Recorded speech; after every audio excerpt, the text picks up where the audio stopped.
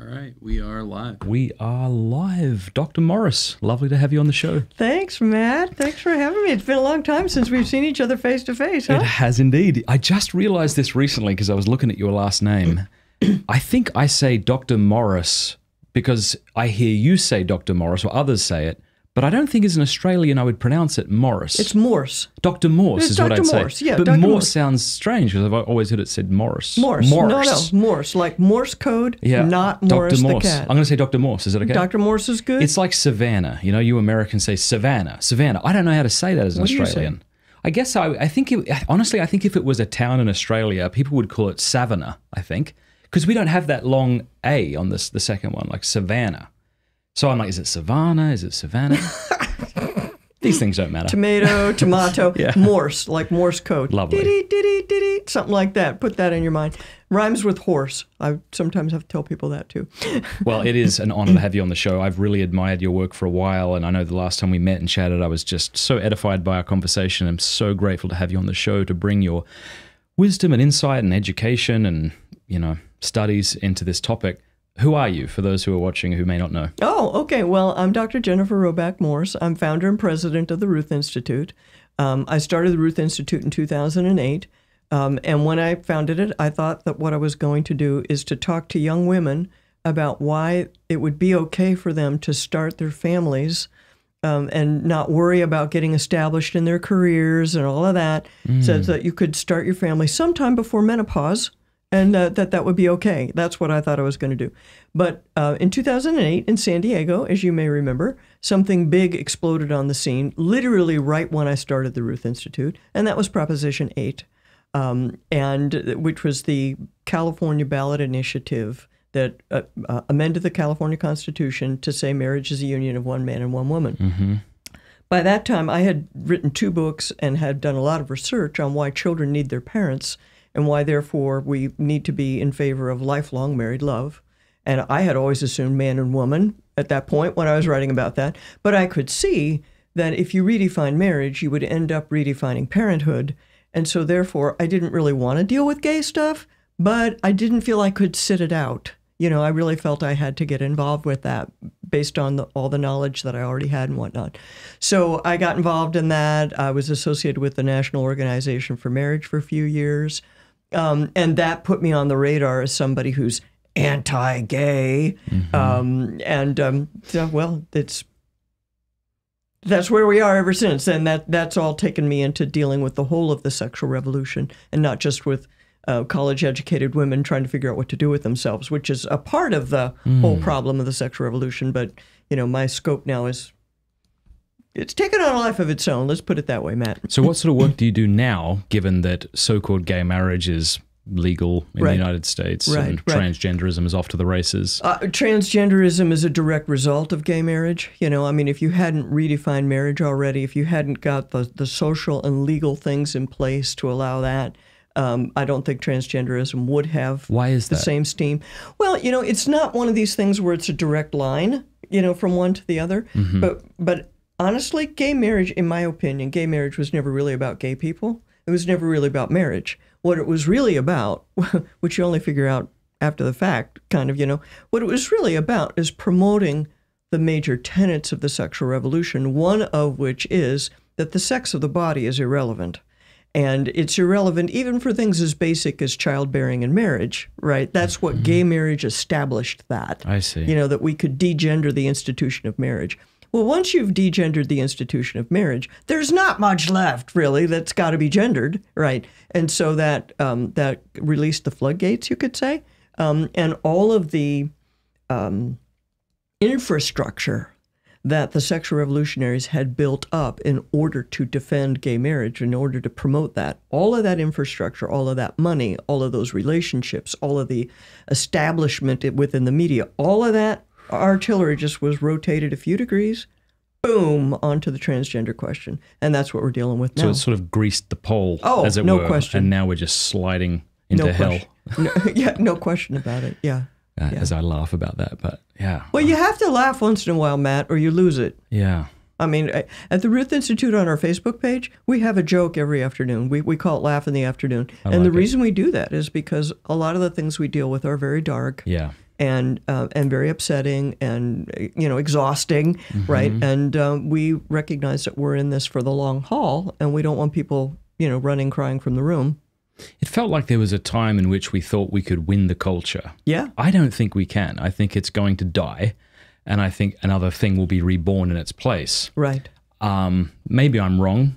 I am actually quite an optimistic person, and I feel like the transgender thing may eat its own head, especially with that excellent documentary that just came out with Matt Walsh, showing the absolute insanity of it. By the way, when we're banned from YouTube, you can go and follow us on Rumble and Locals. But this is the secular dogma that you may not speak against. That's secular heretics will be banned. That's They'll be sent to Siberia. The virtual equivalent, namely Rumble. Right. The virtual equivalent of Siberia. So wait a minute. You've said like 3 things now, and I want to react to all of them, and I forget what the first one was. Oh, well, it feels like the culture's... It felt like there was a point in which we thought, we can win this, right? Yes. And we tried with the Proposition 8 thing, and then California wouldn't let us win. And we did win. Explain what happened to those who are unaware of that. Yeah. Oh, this is a very important point. Okay, so just to set the stage, in 2008, the voters of California voted in favor of man-woman marriage. Okay, just let that sink in. Okay, in 2008. I can't do that? A little bit to your face, sir. Hello. We hear you loud and clear. Okay. All right, so if I start talking with my hands, I'm going to disrupt it. But so the California voters voted in favor of man-woman marriage, and there's some interesting subtexts to that as to how that happened. But the fact is, the ruling class would not permit us to win. And at that point, here's the thing that I've learned since 2008 that I didn't know, that I now know very clearly, and that is that there is such a thing as the global ruling class. And the global ruling class loves the sexual revolution. In fact, they're the authors of the whole thing, right? I mean, they invented it, they created it, they promote it. That's what I talk about in the sexual state. The theme of the sexual state is it didn't just sweep in, it's not a cultural change, like there's no human agency. See, we got to stop using that language. Cultural change, like as if it were inevitable, as if it were inevitable. The march of history. No. These people promote it. They like it. They want it. And so when the voters told them we want man-woman marriage, they said, "The heck you say," and they refused to defend it in court, which was their legal obligation. Right? Court challenges immediately came in, financed by Hollywood guys. Okay, Rob Reiner financed the first series of legal challenges against Proposition 8.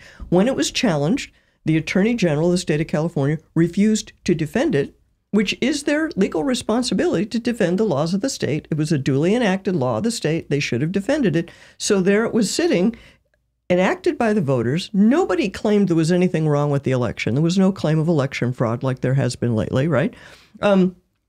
They just, we don't like it, we're not going to defend it.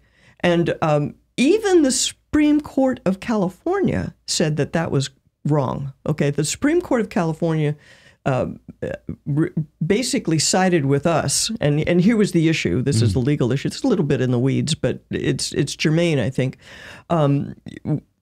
The people who were opposed to Prop 8 wanted to say that the Prop 8 campaign, did not have standing to defend the thing in court.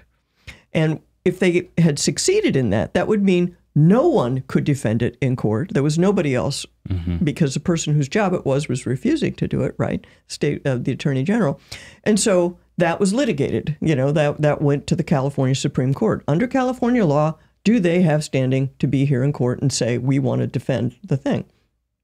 Even the California Supreme Court, which was 100% all in for gay marriage, they saw that was crazy, that would be the end of ballot initiatives. That would be the end of it, because if you're trying to do something that the state doesn't want you to do, and then, one of their little buddies puts up a phony lawsuit or something, you'll lose by default. So it would completely disrupt the whole initiative process, which was at one time the crown jewel of the progressive theory of self-government and so on. You look at the turn of the 19th century into the 20th century, the progressives were very proud of the fact, that they had put things into place so that voters could come forward and fight the ruling class, kind of thing.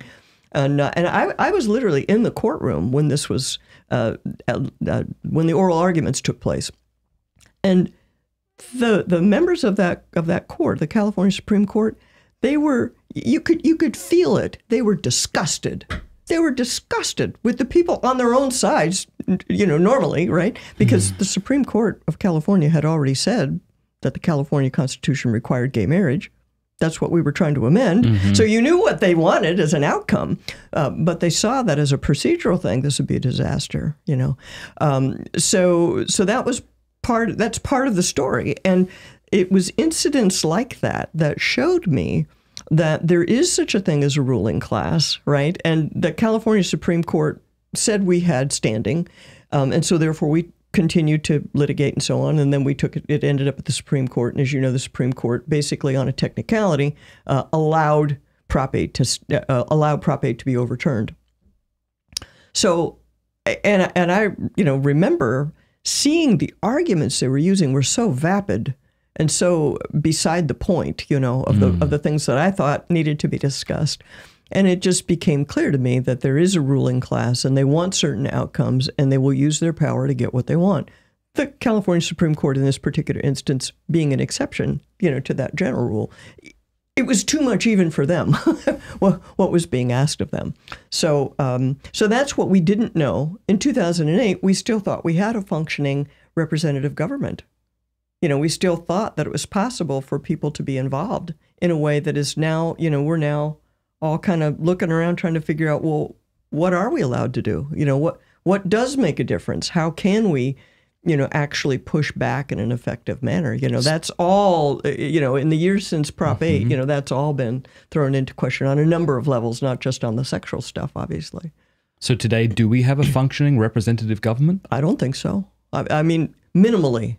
We have the forms of it. We have the appearances Vestiges. of it. We have, you could call it the vestiges, but there are so many places where that system has become corrupted that it's very difficult to say there's a kind of a clean line between what the voters want and what the system delivers.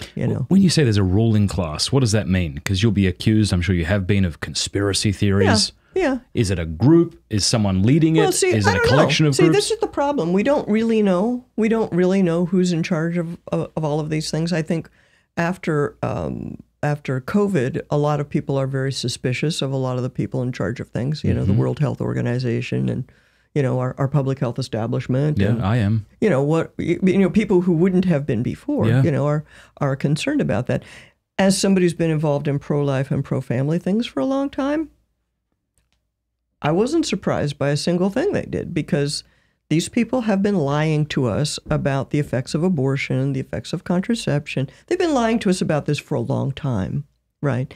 The effects of divorce on children, the health risks of anal sex, and these things. Yeah. They have not been truthful on those issues for a long time. But, to kind of see it so bold in some of the ways that it's now, coming to fruition. The problem is that when things are being done in secret, by definition, you can't have all the facts. We don't have all the facts. But we have enough circumstantial evidence to see, right, that that follow the science is a joke. Follow the science is a tool for shutting people up, I think. Indeed. And, so I don't know who they all are, but I can recognize their works when we see them, right? When you see a statistic being changed, like the way it's defined. I mean, I have a couple in my book that I talk about that just drive me crazy, In the late 90s, for example, they stopped. Do you really want to go there? Yeah, let's go. Yeah, okay. So at one time, this is a little thing, but it's indicative. At one time, you could get domestic violence statistics that were broken down by marital status. So married couple, cohabiting couple, dating couple, so on and so forth. You could see it all broken down. And of course, when you looked at that, you saw that the safest place to be involved with someone was in marriage, right? Not even close, right? Well, at some point, they stopped collecting it by marital status, lumped it all together as intimate partner violence, And so you're this clearly deceptive, clearly deceptive. Who did that? I don't know who did that. Is there some man at the top pulling the strings? I don't know. Probably not. On something like that, probably not. So there are enough things like that where you go, there are a group of people who have an agenda. We could talk about that a little bit if you want, but there are a group of people who have an agenda, and they have enough power in their sphere of influence to push the system in a particular direction.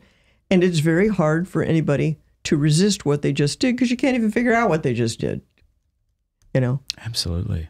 What's difficult when someone's lying to you is that there are far many options, now on the table. So if you said something to me and I know it's false, then I think, well, what is the truth? Then there's a spectrum of things that might be true. Right. So the question is then, okay, well, if they're lying to us, where do I go to get what's actually happening? Right. And I think this is why there's such a vast array of conservative media with different opinions and theories, because we don't know what the truth is. Mm-hmm. Mm-hmm. Does that make sense? Yeah, absolutely. And, so in each different little area, it requires a lot of expertise to get to the truth. And so I can answer one of your questions right there. If you want to know reliable information about sexual issues, you come to the Ruth Institute, because if we put it out there, it's because we've studied it. And so we have a whole variety of some studies we've conducted ourselves, because I have a house sociologist working for me now, Father Paul Sullins, who's done extremely important and original work on a lot of these questions. And then we, compile research that other people have done. And I interview experts. I have my own little video podcast, The Dr. J Show, and I'll interview people and, get them on record about their research and that kind of thing. Let's put a link to that, Neil, The Dr. J Show, and the links people can subscribe to your channel. Yeah. So, but the point is that to support your original point, it takes a lot to do that well, right? You don't want to shoot from the hip. Mm-hmm. You don't want to make stuff up. You want to say, this is what we know. This is what we don't know. I know enough to know that what you just said wasn't true, but the big picture of what actually is true. Wanting to have that epistemic humility to say, I'm not necessarily sure, because we all crave certainty. Mm-hmm. Yes, we do. And so we are likely, if we think you're lying, to jump on any bandwagon that accuses you of that lie, no matter what that person says. Right. The other thing I find interesting is, just like the modern left mainstream media has made a meme out of racism, when you start saying mathematics is racism, success is racism, homeschooling, I'm like, you've made a mockery of something that's legitimately evil. Right. Same thing with the several words you just said: research papers, experts, doctors. It's like, I don't even know what that means anymore. Right. That's right. So I'm not saying that we can't arrive at certain truths based on scientific studies, be they sociological or otherwise, but it's just to say we've so degraded those terms that when I come to someone who disagrees with me and say, look at the research, they have every right to say, multiple choice. Or maybe there's another research that debunks your research. Right. And when people create, I just call it junk science, is the mean term for it, but advocacy research, right? And they put it out there, and this headline goes all around the world. You look at it and you go, that can't be correct, okay? The headline's gone all around the world. By the time you open up the paper, read the paper, figure out what was wrong with it, and then explain it, the damage is done, right? I mean, the impression has been created. Yep.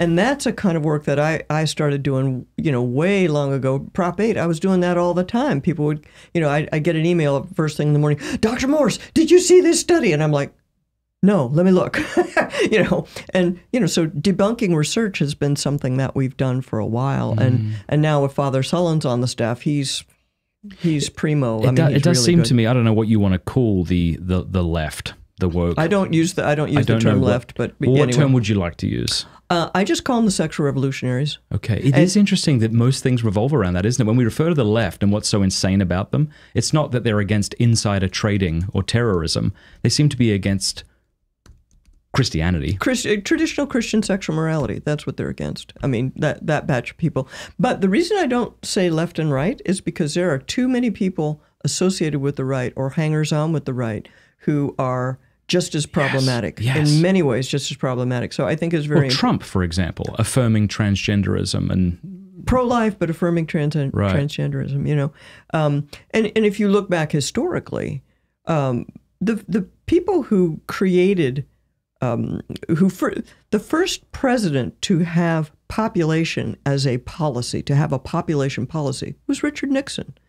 The first person to bring population issues and population control, frankly, into government, into U.S. foreign policy was Henry Kissinger. You know, so they're not leftists. You know, you can say what you like about them, but left doesn't do justice. I like that. So sexual revolutionaries. That's who they are. Yeah. That's who they are. And they're against us. They're against all of us who hold to traditional Judeo-Christian sexual morality. And as you know, I'm sure, that includes a wide swath of faith traditions, you know, who agree in whole or in part, you know, with what we would say now is the traditional radical Catholic position. We're kind of the last guys standing, holding that flag, but it's correct. The flag is correct. You know, the teaching is correct. And so that's what we have to put our emphasis on, is that we can know now, you know, a lot of this was revealed to us divinely, but also a lot of it is natural law and easily observable. Well, now we've been doing this bodacious social experiment for like 50 years. We can see the results. Okay, the results are not pretty at all, you know, and so now we can go through chapter and verse and go, well, that didn't work, that didn't work, that didn't work. I mean, what do you call work, right? You know, 1 million children per year losing access to their parents through divorce. Is that a success? Does anybody really want to own that?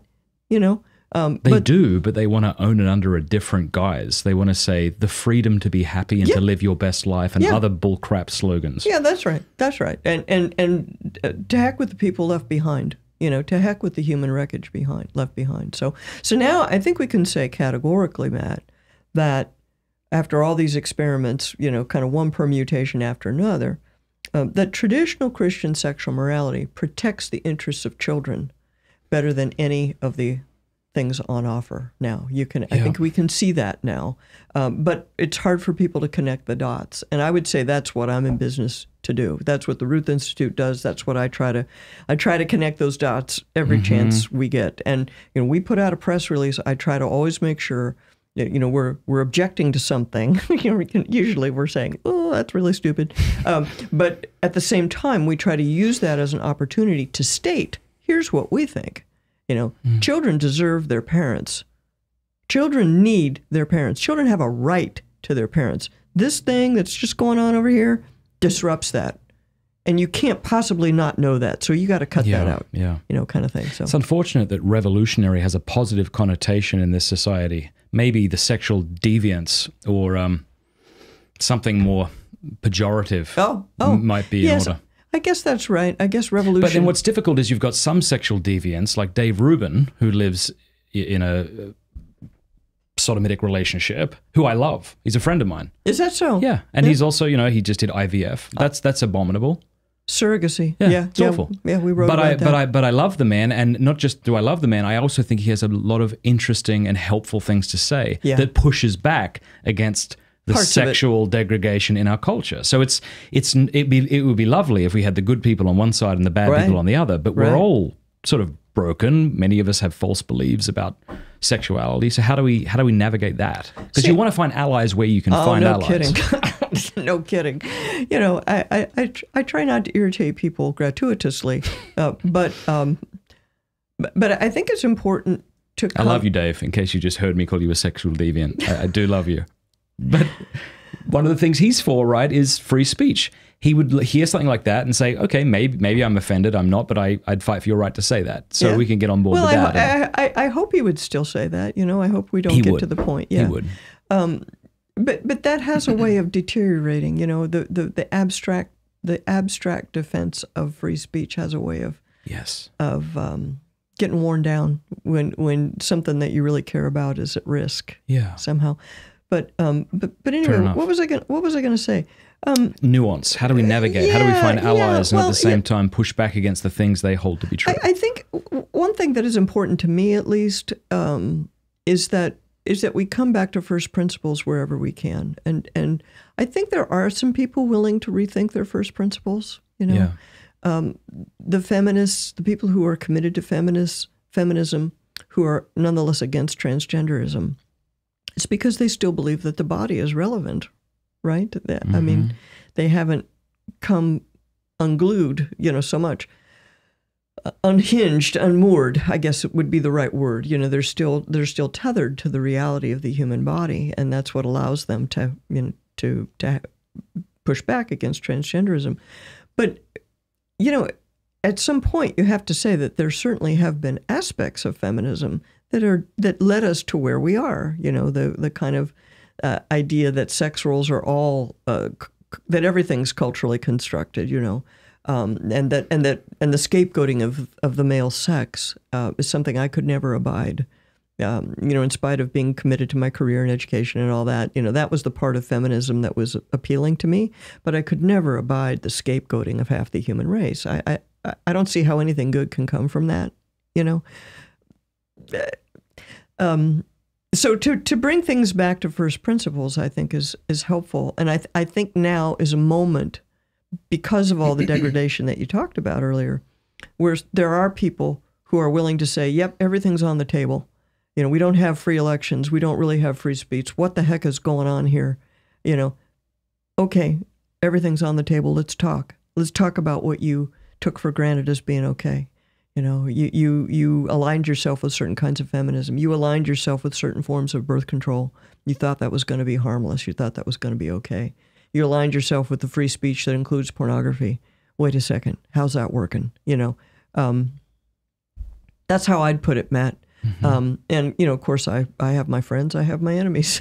Yeah. But Peter Kraft said, when a maniac is at the door, feuding brothers reconcile. I think that's a great line to rally different Christians or people of conservative faith, say.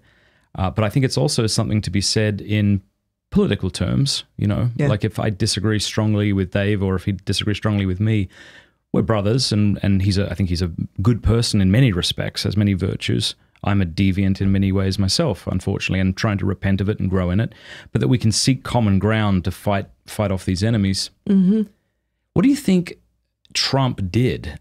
He seems to have, because you were talking about the ruling class. Oh. Trump seemed like a gigantic wrench that was thrown into those works. No matter what you think of the guy, obviously there's criticisms that could be leveled at him, but it seems apparent that it took the ruling class by storm, and they were pissed for 4 years.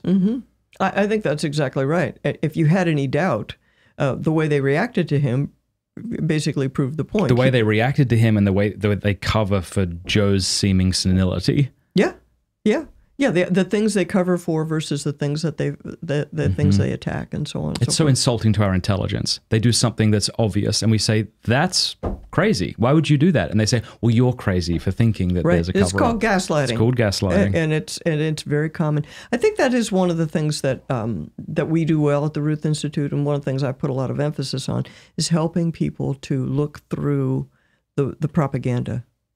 The propaganda that we are subjected to is simply endless. And again, COVID made that very clear. I think in retrospect, at the beginning, people were like, oh, maybe this is a thing, and they took it seriously, did what they were told. But as the thing unfolded, it became clear that we were being manipulated, right? Yeah. And that the shutting down of dissenting voices, so on and so forth. So again, there are people willing to rethink things that weren't before. And the way that fits in with the sexual revolution is this, Matt. The sexual revolution is irrational. It can't work. It can't be made to work. And yet, people are drawn to it. It's a fantasy. I call it a fantasy ideology. Okay, it's a fantasy ideology, meaning that people wish this is the way the world could be. We want the world to be this way. It benefits us if the world is this way.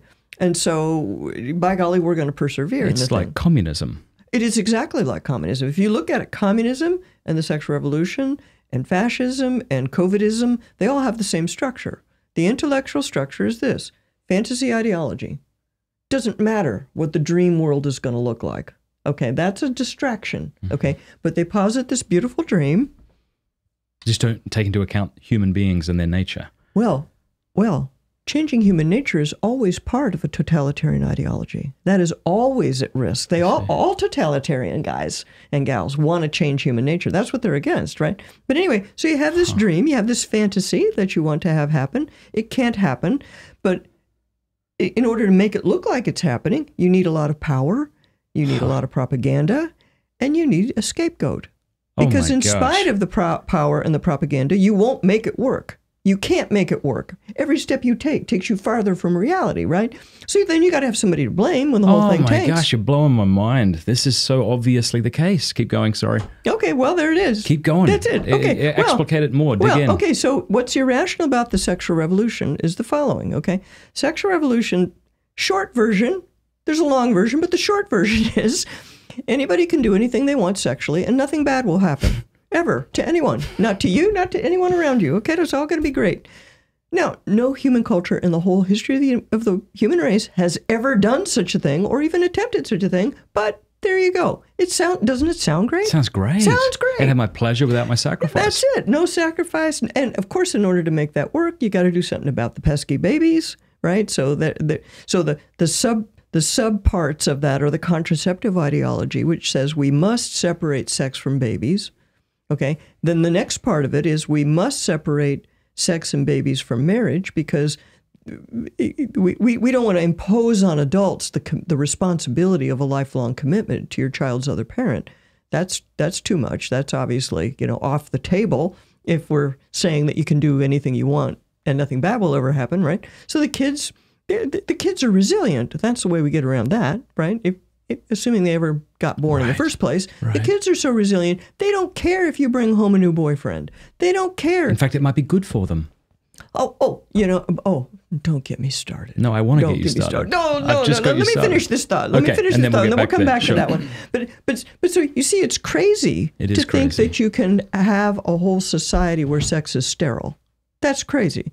It's crazy to think you can have a whole society where kids don't need their parents. That's crazy. And then the third part of the sexual revolution is what I call the gender ideology, which encompasses certain branches of feminism and, of course, transgenderism and homosexuality. And that is that the sex of the body is not really very important. And you can do whatever you want socially, culturally, sexually. It doesn't matter who your partner is, doesn't matter how you present yourself. And if you really want to, you can change the sex of the body. None of that matters. So that's the gender ideology. Well, that's obviously crazy too, because men and women are different. And, if you're a normal human being, you are going to encounter evidence on this point on a daily basis. You're going to see men and women are different. Look at that. Wow. Hey, look at that. Sex actually makes babies. Huh. How about that? You're going to get evidence on a regular basis to contradict the sexual revolution. So therefore, if you're going to keep the thing going, you got to have a lot of power and you got to have a lot of propaganda. And if you once you start looking for propaganda, you'll see it everywhere. You'll look at some story about happily childless people. Now, why do we need a story about? Why is that news? Why is that in any publication anywhere? Is it? Oh, it's all over the place. Sure. You read people writing in about how there'll be some human interest story about this person who really is very content without having any children and so on. So that still gets those things. I thought you meant happy children without parents. You're saying happy parents without children. Yeah. Happy adults. Yeah. I'm happy. Expendable income. All of this type of stuff. And periodically you'll see people talking about open marriage. You still see people talking about open marriage. Will Smith and his person he pimps out, or pimps out's the wrong word. I shouldn't say that. Allows to be. All these things have been disproven multiple times that they don't work, but they still keep popping them up, right? And why are they doing that? To keep the whole intellectual structure alive, that it's really okay, And the biggest problem, Matt, it's those dang Christians.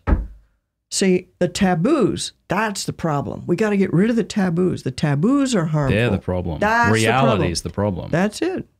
In the Summa Theologiae, Aquinas cites, I kind of reference them. Those are his commentaries over there. But in the Summa Theologiae, he quotes St. Gregory the Great's work on morals. And he talks about different effects that result from lust. One of them is a hatred of God. There's a dulling of the intellect, but there's a hatred of God. That's really precisely for why the sexual deviants hate Christians. Because we don't just want our behavior tolerated. We want it celebrated. Right. It must be celebrated. Right. Tolerance isn't enough. Right. If I can get you started on how it is this propaganda seeks to establish in the minds of us, not only that what they're doing is harmless, but that it's actually healthy for children that they have divorced parents, or that mum brings a boyfriend home, or mum aborts their baby brother or sister, you know?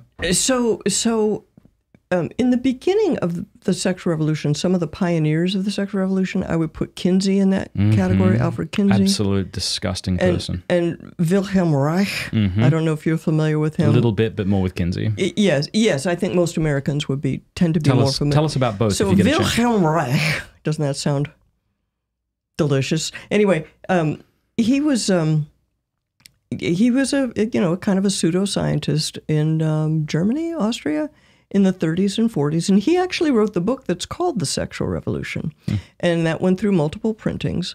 And he was the guy, basically what he and Kinsey both wanted to say, building on Freud in a way, is that repressing your sexual urges is bad for you. I mean, this is the basic idea, and it does kind of come from Freud, but it's kind of a mashup of Freud. But anyway, they glommed onto that thought, right?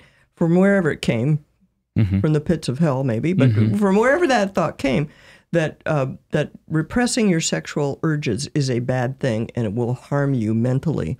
They built on that the idea that they didn't quite say it this way, but the idea that sex is an entitlement, sex is a need. And both Kinsey and Reich had the idea that children were sexual beings, and that it was important that children's sexual desires not be repressed. So children should be allowed to have sex, and their parents shouldn't interfere with this.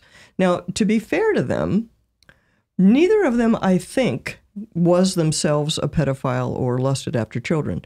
But to make their system work, they had to kind of redefine what it meant to be a child, right? And so parents interfering with children's natural desires to be sexual with each other, that this would be harmful to the child, right? And so we had to make it possible for kids to have their own apartments, for example. This is something Reich was big on. They have to have their own apartments and their own income so that they can have sex. Well, when you think about our welfare state that gives people, that you can qualify for social support, even when you're a minor, if you have a child, well, what that means is that 16-year-old who has her first baby, she can move out of her mom's apartment and be on her own. And now whatever supervision her mom and dad might have offered is now gone, or very, very limited, right? So we've kind of done that in a way. So wait, where was I going with that? We were talking about how we're being demanded to celebrate the deviancy, not just tolerate it. Yes. Oh, so here's what I want to say about that, Matt. There are two competing systems. There's the sexual revolutionary sexual system, and then there's the traditional Christian, Judeo-Christian sexual system. Yeah. Sex and reproduction are absolutely central to a society's life. It colors everything. It affects everything, okay? So one system will drive out the other. They cannot coexist. I think this is now becoming obvious to people, right? That you really can't coexist with one systemic, something that's driving the whole system. You can't do it piecemeal. You're going to end up, one way or the other, you're going to end up driving out. One will drive out the other. And so from a structural perspective, if you're the ruling class and you're thinking this all through, you'll think to yourself, well, we got to get rid of this, we got to get rid of that, we got to celebrate this, we got to celebrate that. So that's one way to look at it. The other way to look at it is that the person who is behaving in a deviant manner, which is a very broad set of people at this point, right? A lot of times they're going to have a guilty conscience about it. If there really is a natural law embedded in the heart, somewhere that it's not right. Even while you're doing it, it's not right. And I can tell you from experience of being involved in the sexual revolution, full participant in my 20s, even while I was doing it, I knew it wasn't really right? And it has to be the case that a lot of people also know that, but they don't have a clear picture of what the alternative looks like, right? So what we end up doing, and what I try to pay attention to and try not to provoke unnecessarily, we're provoking the guilty conscience, which is extremely powerful reaction, I think, protective, right? The person becomes very protective of their psyche, which kind of proves that moral relativism can't be true. Right. Well, that's a great point. And we might have some beautiful women out there who have had abortions and have repented of it. Bless you. We love you. This isn't meant to be condemning of you. The act was horrific and repenting is necessary. We may have dads that encouraged. Yeah. There was a time in my teenage years where I said to my girlfriend who I was fornicating with, if you got pregnant, you'd have an abortion, I hope. Mm-hmm. God have mercy on me, a sinner, right? Right, right. Why do I say that? I say it for this reason. If you have had an abortion and then you realize, or someone's telling you that what you just did was pay somebody to kill your innocent unborn child, it seems to me you've got like two main options, right? One, accept that you just killed your child, or go along with the sexual deviant propaganda, which is you just did something beautiful. Mm-hmm. And it ought to be celebrated. Bloody hell, if those are your two choices, which one's more easy to go with? Right. For a while. But after a while, it builds up and you can't deal with it anymore.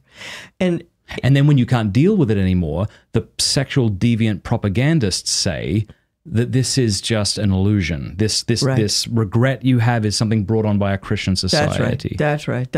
And if you happen to be gay, if your issue is that you are same-sex attracted, and you get fed up with it and you don't like it anymore, you can't change. Right. Science says you can't change. Syndrome as well. Yeah. Science says you can't change. Mm-hmm. Right. And so and the therapists that may want to help you change, since you're the one asking for it, will be criminalized or lose their licenses. Yeah. So it's very interesting, isn't it, how the revolutionaries block the exits? I mean, I view that as a way of blocking the exit, the prohibition on therapy. What a great way to put it. Right? And then and likewise, what goes on with the crisis pregnancy centers, the whole pregnancy care movement. I'm sure you're aware there are more pregnancy care centers than there are abortion clinics in the United States. Okay, that's a fact. Yes. And what do the pro-choice people say about those clinics? Oh, they're lying to women. They should be shut down. They should be prosecuted for consumer fraud. They should be forced to refer for abortions. All of this they block that exit, that alternative that the woman has. They don't want her to have the alternative. They're trying to keep her trapped in the system. So those things, I think, are very telling, right? I mean, I think once you see it, you can't unsee it. Once you start to realize that this is the mechanism and that this is what people are trying to accomplish, well, then you start to see it all over the place. Yeah, 100%. You said earlier, I think your words were, to his credit, Kinsey may not have been a pedophile, but I think what he did was even more vicious if that weren't the case, since he conducted experiments on babies that were sexual in nature. Yeah, I don't think he did those experiments. I think he had some creep. He had some creep who collected data for him. Yeah, he deserved to be executed. He was that wicked. Yeah. And yet we have got Liam Bloody Neeson starring in a movie that celebrates him. There you go, about the ruling class. Kinsey said of, and you know this, I'm sure, of Hefner, if Hugh Hefner is the prophet, I am his pamphleteer. No. Other way around. Hefner said that of Kinsey. That's right. If Kinsey's the prophet, I'm his pamphleteer. Right. And so now we know that Hefner was abusing people left, right, and center. Now some of the former bunnies have come forward and said, he was a rapist and he was this and he was that. What exactly did you think was going on in the Playboy Mansion? Come on, people. You idiot. Yeah. What did you think was going on? I mean, fantasy. That's what you thought. That's what you bought into. That's what I bought into. It is. It's a fantasy. It is. And I think at this point in history, most people are both victims and perpetrators of the sexual revolution. An awful lot of people have some past with these issues. And so I think to see that we've all been flooded with propaganda, I think it's helpful to see that, because it helps you realize it wasn't all your fault. I mean, I just want to say that. Even if some of it was your fault, it wasn't all your fault, because you were going with the flow. You were going with what you were surrounded with, and you figure out for yourself that something's wrong. And, and now you got a choice about what you're going to do with that information that it wasn't right, right? Therese, this sounds like a tangent, but it's not.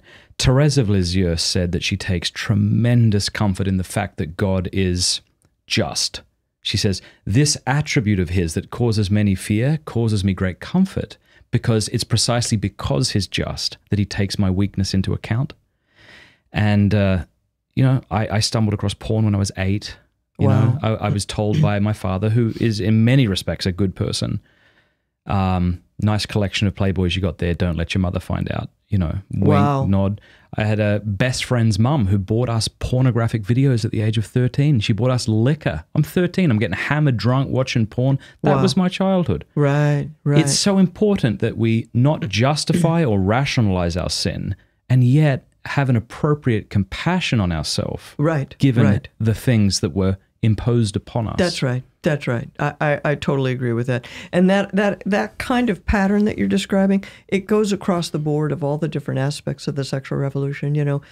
Teenage girls, their mom putting them on birth control, right? Or divorced parents and the chaos that introduces into the life of the family, and then the next generation not seeing an alternative to divorce, or the alternative to divorce is just don't get married in the first place, which doesn't really solve the problem, right? And so we're now in multi-generations of people being misled, doing things that didn't really work, being frightened and ill-informed about what might work, right? And you see this very commonly with children of divorce. This is one of the easiest to see, I think, because any honest person would have to say that the child of divorce is innocent. It's not their fault that their parents got divorced. Although sometimes kids will take that on themselves and imagine it's a way of them empowering themselves or of coping, with it, to say, well, if I had been a good boy, this wouldn't have happened, It makes them feel a little more powerful than they really are. How does that make the children feel more powerful? Isn't that crazy? I don't understand it. I would think crazy? that would take your power if you thought you were the cause for your parents' divorce. What does that mean? We're talking 6-year-olds, right? I mean, it doesn't have to make sense. I see. Right? But somewhere in their little minds, a lot of times I'm the cause. because kids are intrinsically self-centered. That's kind of who they are. That's who they are in the first place. I mean, I had a foster child say that to me one time. We used to do foster care. Did you know that? I didn't. Yeah, we did foster care for 3 years in San Bless Diego. you. One time we had a little boy, and I asked him this question. Now, whose fault is it that you're in foster care? I asked him that. He said, mine. And I knew he was going to say that. That's why I asked him, because I wanted to get it on the table. And I said, well, wait a minute. What exactly did you do that has, blah, blah, blah, blah. Well, no, your mom and dad have problems, and that was their problems and not your problem, and it's not your fault that you're in foster care. I wanted to be able to say those words to him. It's not your fault that this happened to you. But anyway, apart from that, I think most people would agree that the children of divorce are innocent parties. It's not their fault. That, whatever went on between their parents, it's not the child's fault. But the child is their little life is disrupted by it. If there are subsequent remarriages or repartnerings, their life is even more disrupted by that. And so then they grow into adulthood. They want to get married and stay married, but they don't really know how. And they're afraid, and their fears interfere with them. Their fears make it harder. I think anybody can relate to that, that you're so... your first argument, you think, well, you're not the right person for me. We must separate. That kind of thing. And that's been documented for a long time, Matt. That's not a secret. That anybody who studies that question knows that children of divorce have greater challenges sustaining marital relations and long-term committed relations. That's just. And everybody who studies this knows that that's true. So now you're cascading the problem, right, of from one generation to the next. It doesn't get better. This is not progress. This is not progressives. Give me a break. This is not progress. This is descent. Regress. This is this is descent, right? So we should call the progressives the regressives. Regressives, right. I never call them progressives without air quotes or something, you know, because the self-proclaimed progressives, I might call them that. But this is their conceit about themselves. How important is it that we not go along with their terminology? Oh, very important. Black Lives Matter would be an example. Oh. It seems to me that both racism and the philosophy that undergirds Black Lives Matter are evil. All right? I think saying things like biological male is conceding linguistically. You're a man or a woman. Right. Saying gay marriage concedes linguistically. There is no such thing. Right. Of course, sometimes when you're talking freely, you can't help but slip into these things. But what do you think it's important that we say, for example, pro-death instead of pro-choice? Yes, I think the proper use of language is extremely important because the person who controls the language controls your thought, right? And one Pieper talks about this in his essay on the abuse of power. Either I'm saying something true to you or I'm lying to you. And if I'm lying to you, he says, I've ceased communicating because I'm not allowing you to be a sharer of the reality which is yours by right. I'm withholding something from you. So yes, the proper bloody use of language, and not in order to manipulate you. That's what liars do. That's what flattery is. That's what propaganda and sophistry is. That's right. But we say pro-death or the pro-abort not to gain control of the argument, but to say what's true. Just say what's really there, right? It's obvious they're not pro-choice. It's never been about choice. You know, it's never really been about choice. But this principle that you're articulating cuts across a lot of different issues, you know. So the trans issue, it's very important that you not go in with their language. So my preferred term is a man who says he's a woman. Yeah. You know, and another way you can see this, last year we did our summit for survivors of the sexual revolution. One of the speakers was a woman named Erin Brewer. I asked her to give a talk. Well, let me just back up a little bit.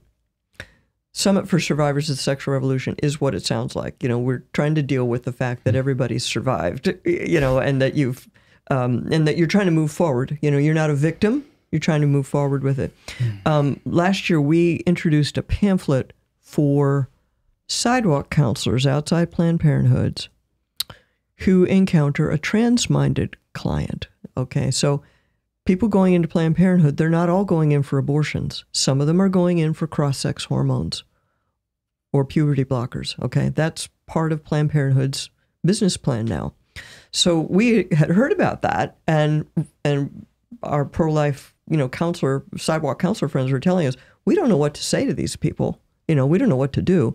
So we came up with a pamphlet. We worked with our friends at the American College of Pediatricians. We came up with a pamphlet that the counselors could use. You know, just, would you like to talk about alternatives to whatever? You know, I'm not even sure how they're going to use it. But anyway, we were trying to come up with something, you know, that would be helpful.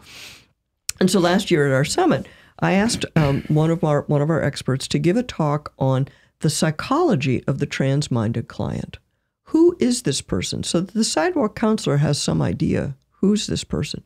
Well, what she came up with when she started talking about this 15-minute talk, she came up with the fact that the word trans can be used in at least 6 different ways.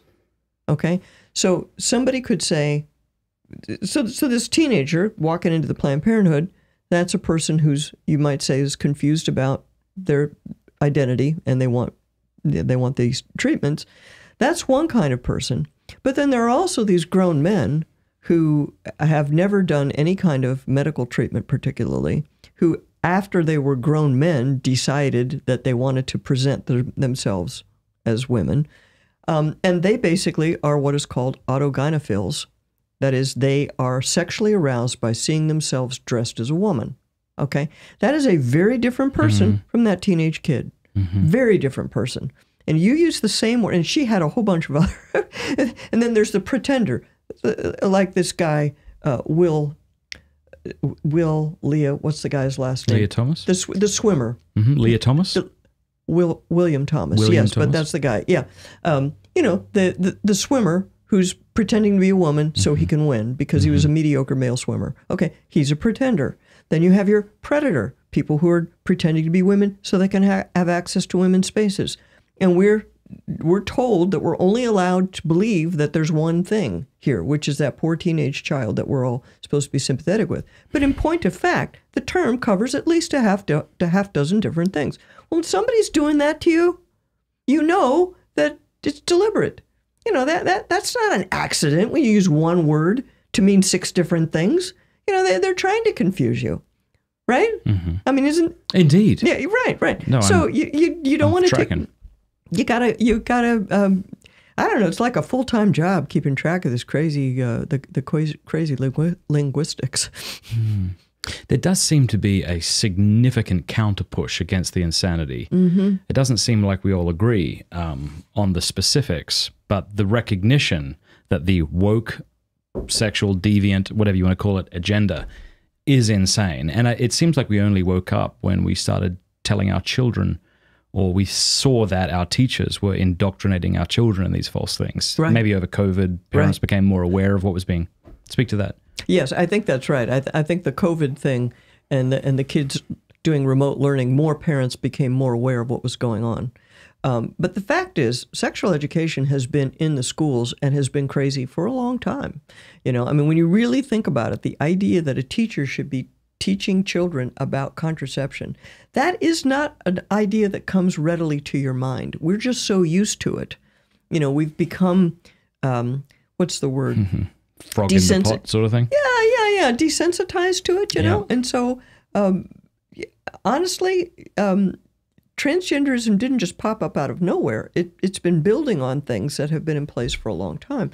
And so it's my hope that people will look at this and say, you know, we need to get the sex ed out of schools completely. And our kids out of schools. Completely. Yeah, completely. Until you guys shape up, we're not sending our kids to these schools, you know. Talk to that more, because I think that public schools are garbage. I think they're death camps for souls. Yeah. And I think the majority of Catholic schools are too. Yeah. And I think your child would fare far better if you took him out of school and actually just homeschooled him. Yeah. And if you did nothing but read The Lord of the Rings occasionally on the couch, they would end up far more well-rounded. But you say this, though, and then the response is, how dare you? Like, don't you understand that this is my only option? And fair enough. I can see where people are coming from. Right.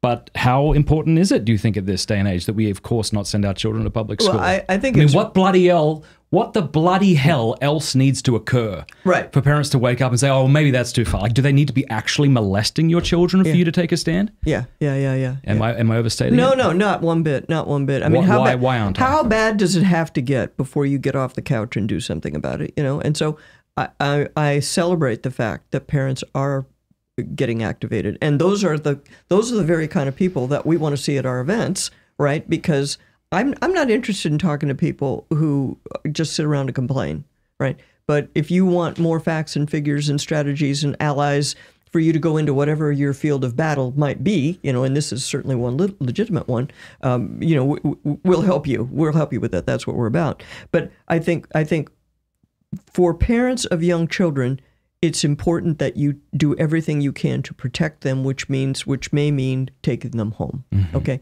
but we cannot simply abandon all of those institutions, because when the most involved and engaged people all retreat, what's left?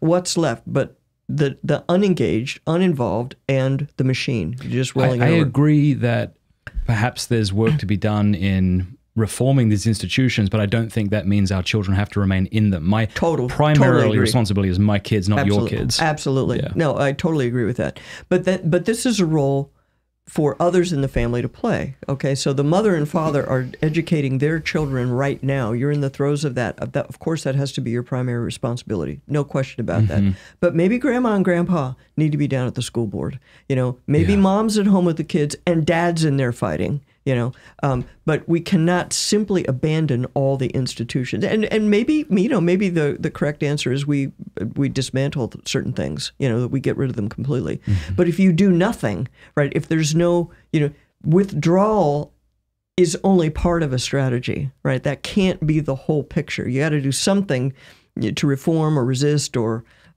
contain the madness of what these other institutions are doing, you know. And it's not just the schools. I mean, I see this with the doctors and the lawyers. You know, they're under enormous pressure to conform to the sexual revolution in a whole variety of ways, you know.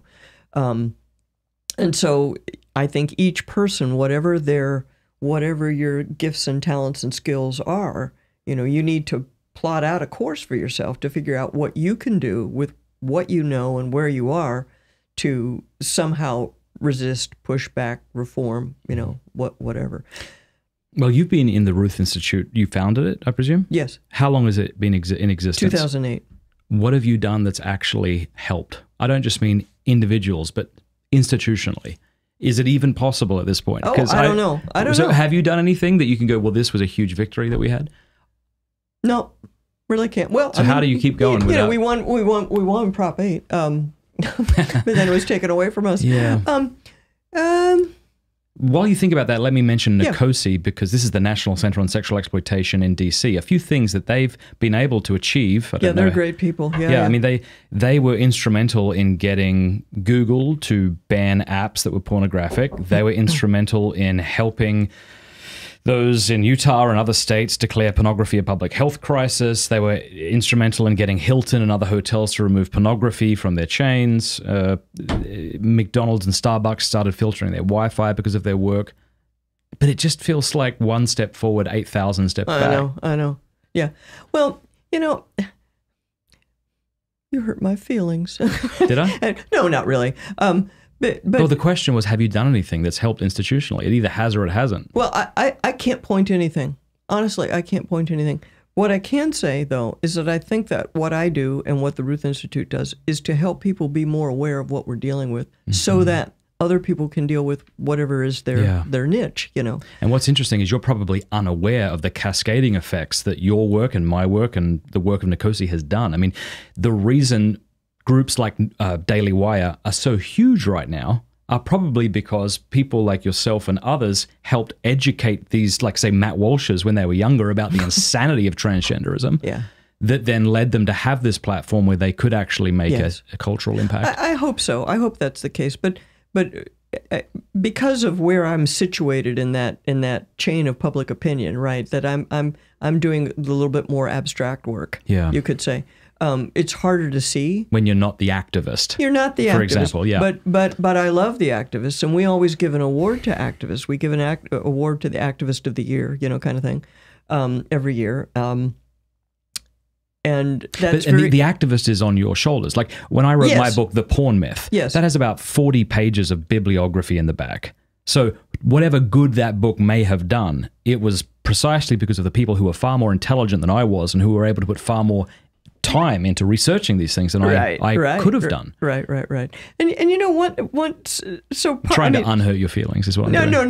No. I was joking. But part of the question is, how do you sustain yourself when you're in this kind of endeavor where you're looking down, where you can't see immediate results, you know? So I take comfort from the people who reach out to me and tell me that I did them some good in some way, you know, and that happens, you know, and I appreciate it when it happens. We were at Cleveland Right to Life, you know, earlier this spring, and I didn't go. Some of my staff went, and people came up. Ruth Institute. Oh, is Dr. Morse here? Is Dr. Morse here? I'm a Catholic because of her. You know, okay, all right. So I'll take that. You know, but. This is going to sound like it's weird. I mean, like it's way off, but bear with me. My husband's a big Second Amendment guy, big citizen self-defense guy. And the movement for citizen self-defense is deep, it's broad, they're much bigger than we are. You know, any pro-family thing, you know, and the pro-life movement is much bigger than we are. But when you think about the Second Amendment and the right to self-defense, the arguments for that have been understood since the Magna Carta. They don't have to invent the arguments. They don't have to start from ground zero. I feel like I'm inventing the arguments. I feel like I'm explaining why we need marriage. You know, why you shouldn't allow your daughter to cut her breasts off or to have her breasts cut off. No one was talking about that.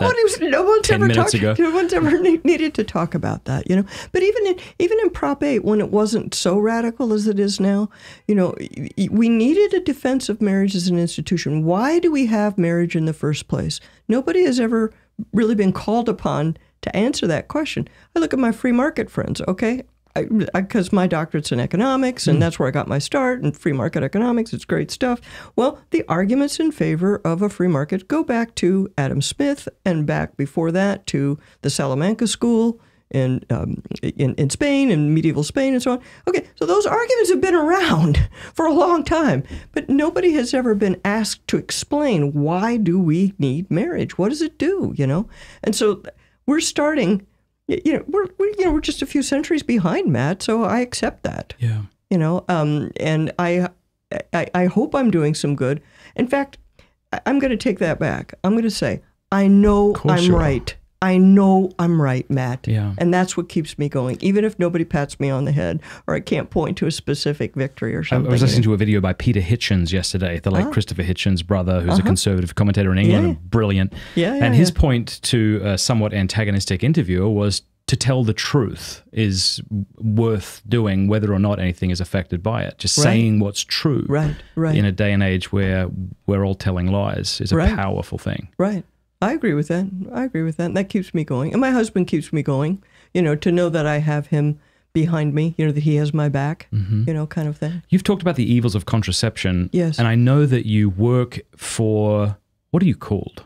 Is it a nonprofit? Is it the Ruth Institute? What is it called? What kind of we're a nonprofit company? organization. Okay. We're a nonprofit organization. I consider we're think tanky. Okay, so let's say that you work for a think tanky nonprofit organization that includes many beautiful Mormons and Protestants. Yes.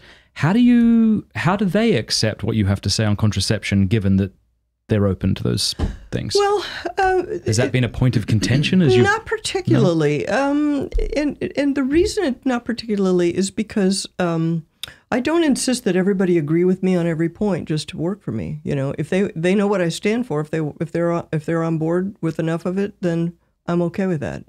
I'm not. Now, but they know what our message is. They know what our messaging needs to be.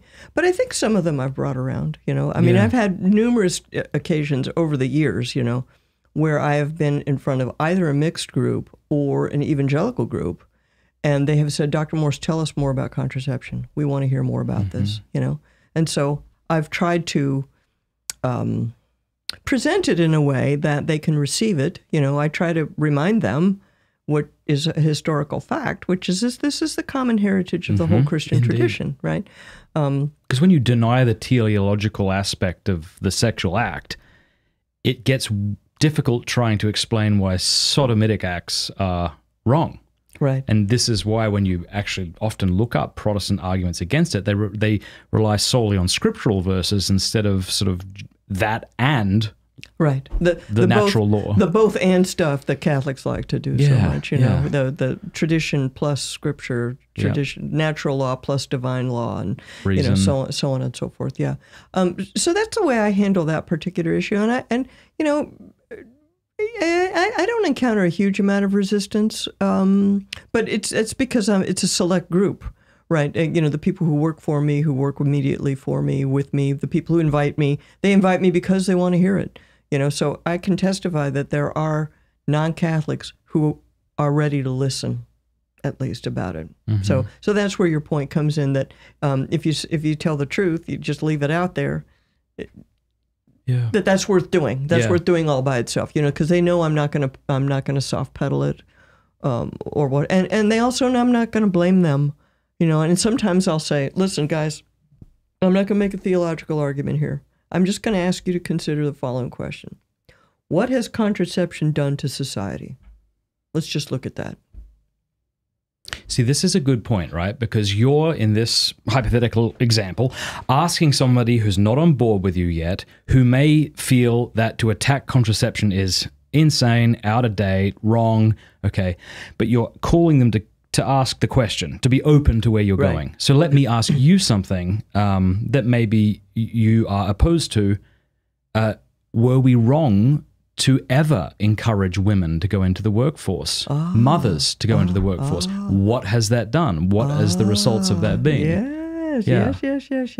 I'm willing to talk about that. Because I'm asking somebody who has a PhD and obviously works for an institution, and I'm not saying that you shouldn't, by the way. That's not my position, I want to ask the question. I think in this book, I talk a little bit about feminism,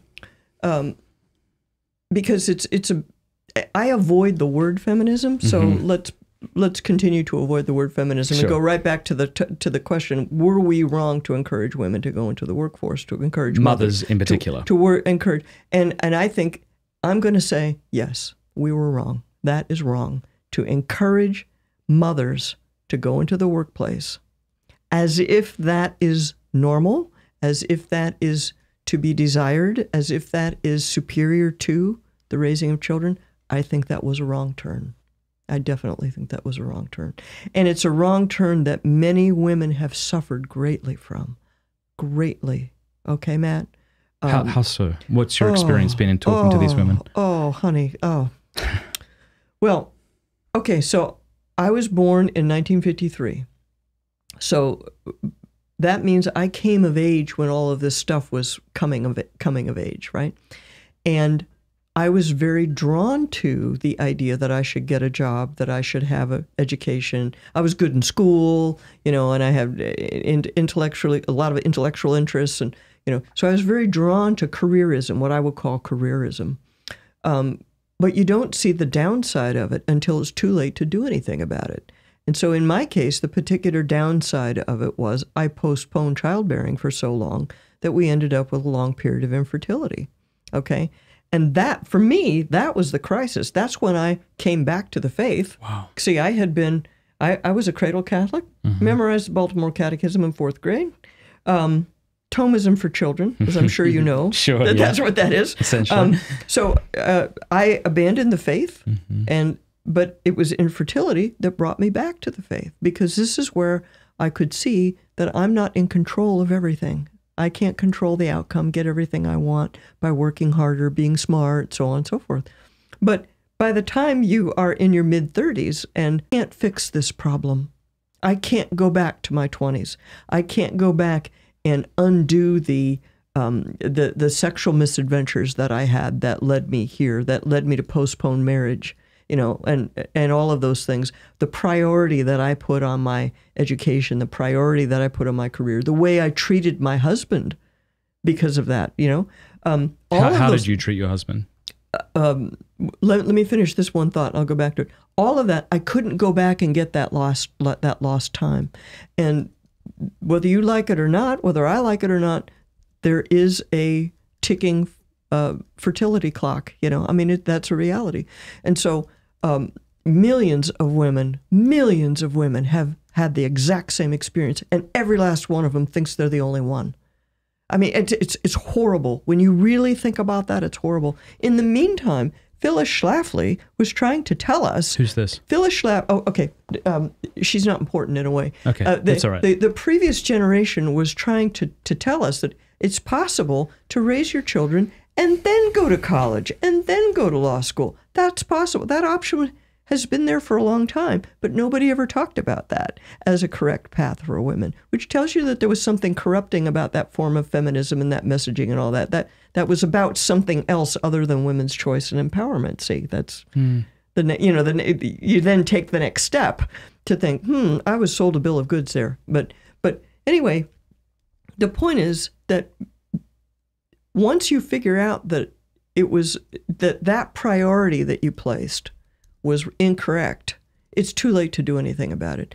And the other thing that has happened as a result of that whole let's push women into the labor force is that they don't look for spouses at a time when they should be looking for spouses. It affects how we interact, male and female, the expectations we have of each other. And now I'll answer your question, what about my husband? How was I treating my husband? Okay, so I had it in mind, as the feminists have told us, that we must have equality in the home, in the work in the home, because that's what's really holding women back. What's holding women back is their husbands aren't doing enough of the chores. Okay, so you fool around with that for very long, you're going to create a lot of dissension and ill at ease inside the home, right? And and I was doing that. You begin to look at your husband like the enemy who refuses to play his part in the household duties. Exactly. You're competing with your husband instead of loving your husband, instead of cooperating, instead of collaborating. You're competing with each other. And I can honestly say to you, Matt, that infertility was the first time in our marriage where it was really, really obvious that men and women are different. And it's like, that is really stinking weird that it took that long to figure that out. But the truth is, this wanting to conceive and being unable to conceive cuts to the heart of your maleness and your femaleness, and we each reacted to it in different ways. It meant something different to him than it meant to me. And in order for us to live together, in order for us to pass through that experience together, I had to be willing to accept that this was not parallel, perfect reciprocity going on here. You know, that he had his own path, that he had his own needs. And same with me. I expected him to understand me perfectly. Well, maybe I should give him a break and try to understand him, you know, on his terms instead of on my terms all the time, you know. So you know, I didn't expect this, Matt, but in my spirit of being forthright, I think the question you asked was a good question because it was focused on one thing. And I have to say, I think it was a mistake. I think it's still a mistake to tell women that their highest priority is to go to work. And maybe not even just their highest priority. Maybe that's not strong enough, but maybe it's just to tell them to go to work. Like my wife, you'd love her. She's powerful. She's choleric. She takes command of a room if no one's going to do it. She's beautiful. She's sassy. She's hilarious. She's never led me astray. And you're in love with her. I love her. Yeah. Oh, I'd never say that to her face. But I'm just joking. Oh, shut up. I love her. I not only do I love her, but she's my favorite person. Like I like her. I find her delightful. Okay. I have no doubt that if she was working, we'd be making way more money, you know, because she's just better at me and this stuff. But if she said to me, honey, what do you think? Should I take a job? I'd tell her, no, I don't want you doing that. And she would listen to that because she knows I love her. And, and I'm so glad she's at home. And you have children? 4. And they're still at home? Well, I mean, the eldest is 14. They're homeschooled. They are at home. But they're not definitely always. At home. Not always. You know, we did try out different things along the path, but this is what works best for us. Yeah. I guess my question for you then is, what is your advice? We have many young men and women watch this show, right? Yeah. They're looking to date. They want to get married. Yeah. They're thinking about, you know, what do I do once I get married? You know, my children now will say things like when I go to university, and I say, why? Why would you go to university? Like, I'm open to it, but why is that? And I think maybe something similar should be said to mothers. I mean, no doubt the feminine genius pervades the workspace. I'm so grateful for your work, and I'm glad for the work that you do. And so certainly I believe women can be called to these certain professions. Right. But on the whole, why not say, why would you think about working? Right. Why not move to a Rust Belt dingy town like Steubenville where you don't actually have to be making $200,000 a year to live and just let your husband work? I mean, I don't want to put words into your mouth, and I'm happy for you to disagree with me on this, but what would your advice be to young men and women who are maybe engaged right now? Here's the problem, Matt. This is where the sexual revolution has several interlocking parts, and this is where the divorce ideology comes in and rears its ugly head and plays a very important part in people's decision-making. And that is that you cannot be sure that your spouse will stay with you for a lifetime. And so there are a lot of women, I know this for a fact, who get more education than maybe they really want, and certainly who stay at work longer than they really want after their kids come because they don't really trust their husbands to be there for them. And so that's another thing where you change an incentive over here, the incentive to stay married, right? You can change that. And it has all these ripple effects all over the place, right? See, it used to be when I was growing up, I knew people who, you know, the couple would get married and the wife would work for a while hubby was going through medical school, putting hubby through. She got her PhD, putting hubby through. And then he would get, you know, and maybe they'd have a child or two, but she'd be working. And then when he was a doctor and established and so on, she'd stay home with the kids and everything. Well, you can't do that anymore. You can't trust that he will not run off with the secretary, you know, after you've made the investment and then he ditches you. You can't do that anymore. And this is how people are thinking. And they're not wrong to be thinking like that. And the more secular they are, the greater the burden that is. I mean, my daughter is sounds like your wife. My daughter is a ball of fire, and she has her doctorate, and you know, so she encounters a lot of people And she listens to her friends and she listens to them talk and she hears their fears, about, I want to get married, but we're going to get married, but we're going to keep separate bank accounts, all this type of stuff. And I did that and I thought like that. So, so these moving parts are all connected, So what I would say to young people, I first of all, I want to say to young people, I'm aware that it is really difficult to find a suitable spouse. I hear this from men and women alike. Where are all the good people, So that's discouraging, and I recognize that that's discouraging for people, but so you got to solve that problem, first of all. But then once you do get married, I think the key thing is do not rack up too much student debt, number one, and do not take too big of a mortgage. Right, because as soon as you do that, you have limited your options, right? So those are the most practical things, that I could say. Yeah, that's really helpful. What's difficult is, I understand what you said there, people think this way and they're not wrong to think it, since we don't live in Christian utopia. So we have to deal with the real world effects, and yet to get married and to not trust your husband or to not fully trust your wife, even though they can hurt you because they're fallible and sinful and wretched human beings like you are. Yes. Is a recipe for disaster. Yes. I mean, my wife and I have hurt each other deeply over the years. Divorce was never a word that could be uttered. One of the nice things about being a Christian is I know that if I abandon my wife and children and chase after something else, then I get to go to hell. Right. And that's a long time. Right. So you're going to be dead a long time. It turns out. That's what I heard. Yeah. Self-interested reasons in the Christian sense are helpful too. Right. Right. Because marriage is bloody hard. You put two wretched human beings together and see how that works out. It's tough. It's bloody hard. Right. I remember the first time my wife and I had an argument. This was about 10 years into our marriage. And at that moment, it was so heated, I realized to my great terror that this isn't unbreakable. Does that make sense? No. My marriage isn't unbreakable. It could be broken. It could be broken. Right. I didn't realize that until then, until we both just got really angry over this one thing, and we began to just resist and to hide. It scared the shit out of me when I realized that, But you repent and you pursue your wife, and I mean, if you have the idea that if we get into any arguments, then maybe we're not compatible. I mean, what an insane idea that is. That's right. If you're a man and she's a woman, you're not compatible. Yeah, let's just go with that. Yeah. Right. Compatibility is not really a choice, but love is a choice, Indeed, and love is always a choice. And this is where your friend Thomas is so helpful, right? Our mutual friend Thomas, where he's so helpful is that love is a decision. Love is always a decision, and all these other things that we call love, are about emotions or.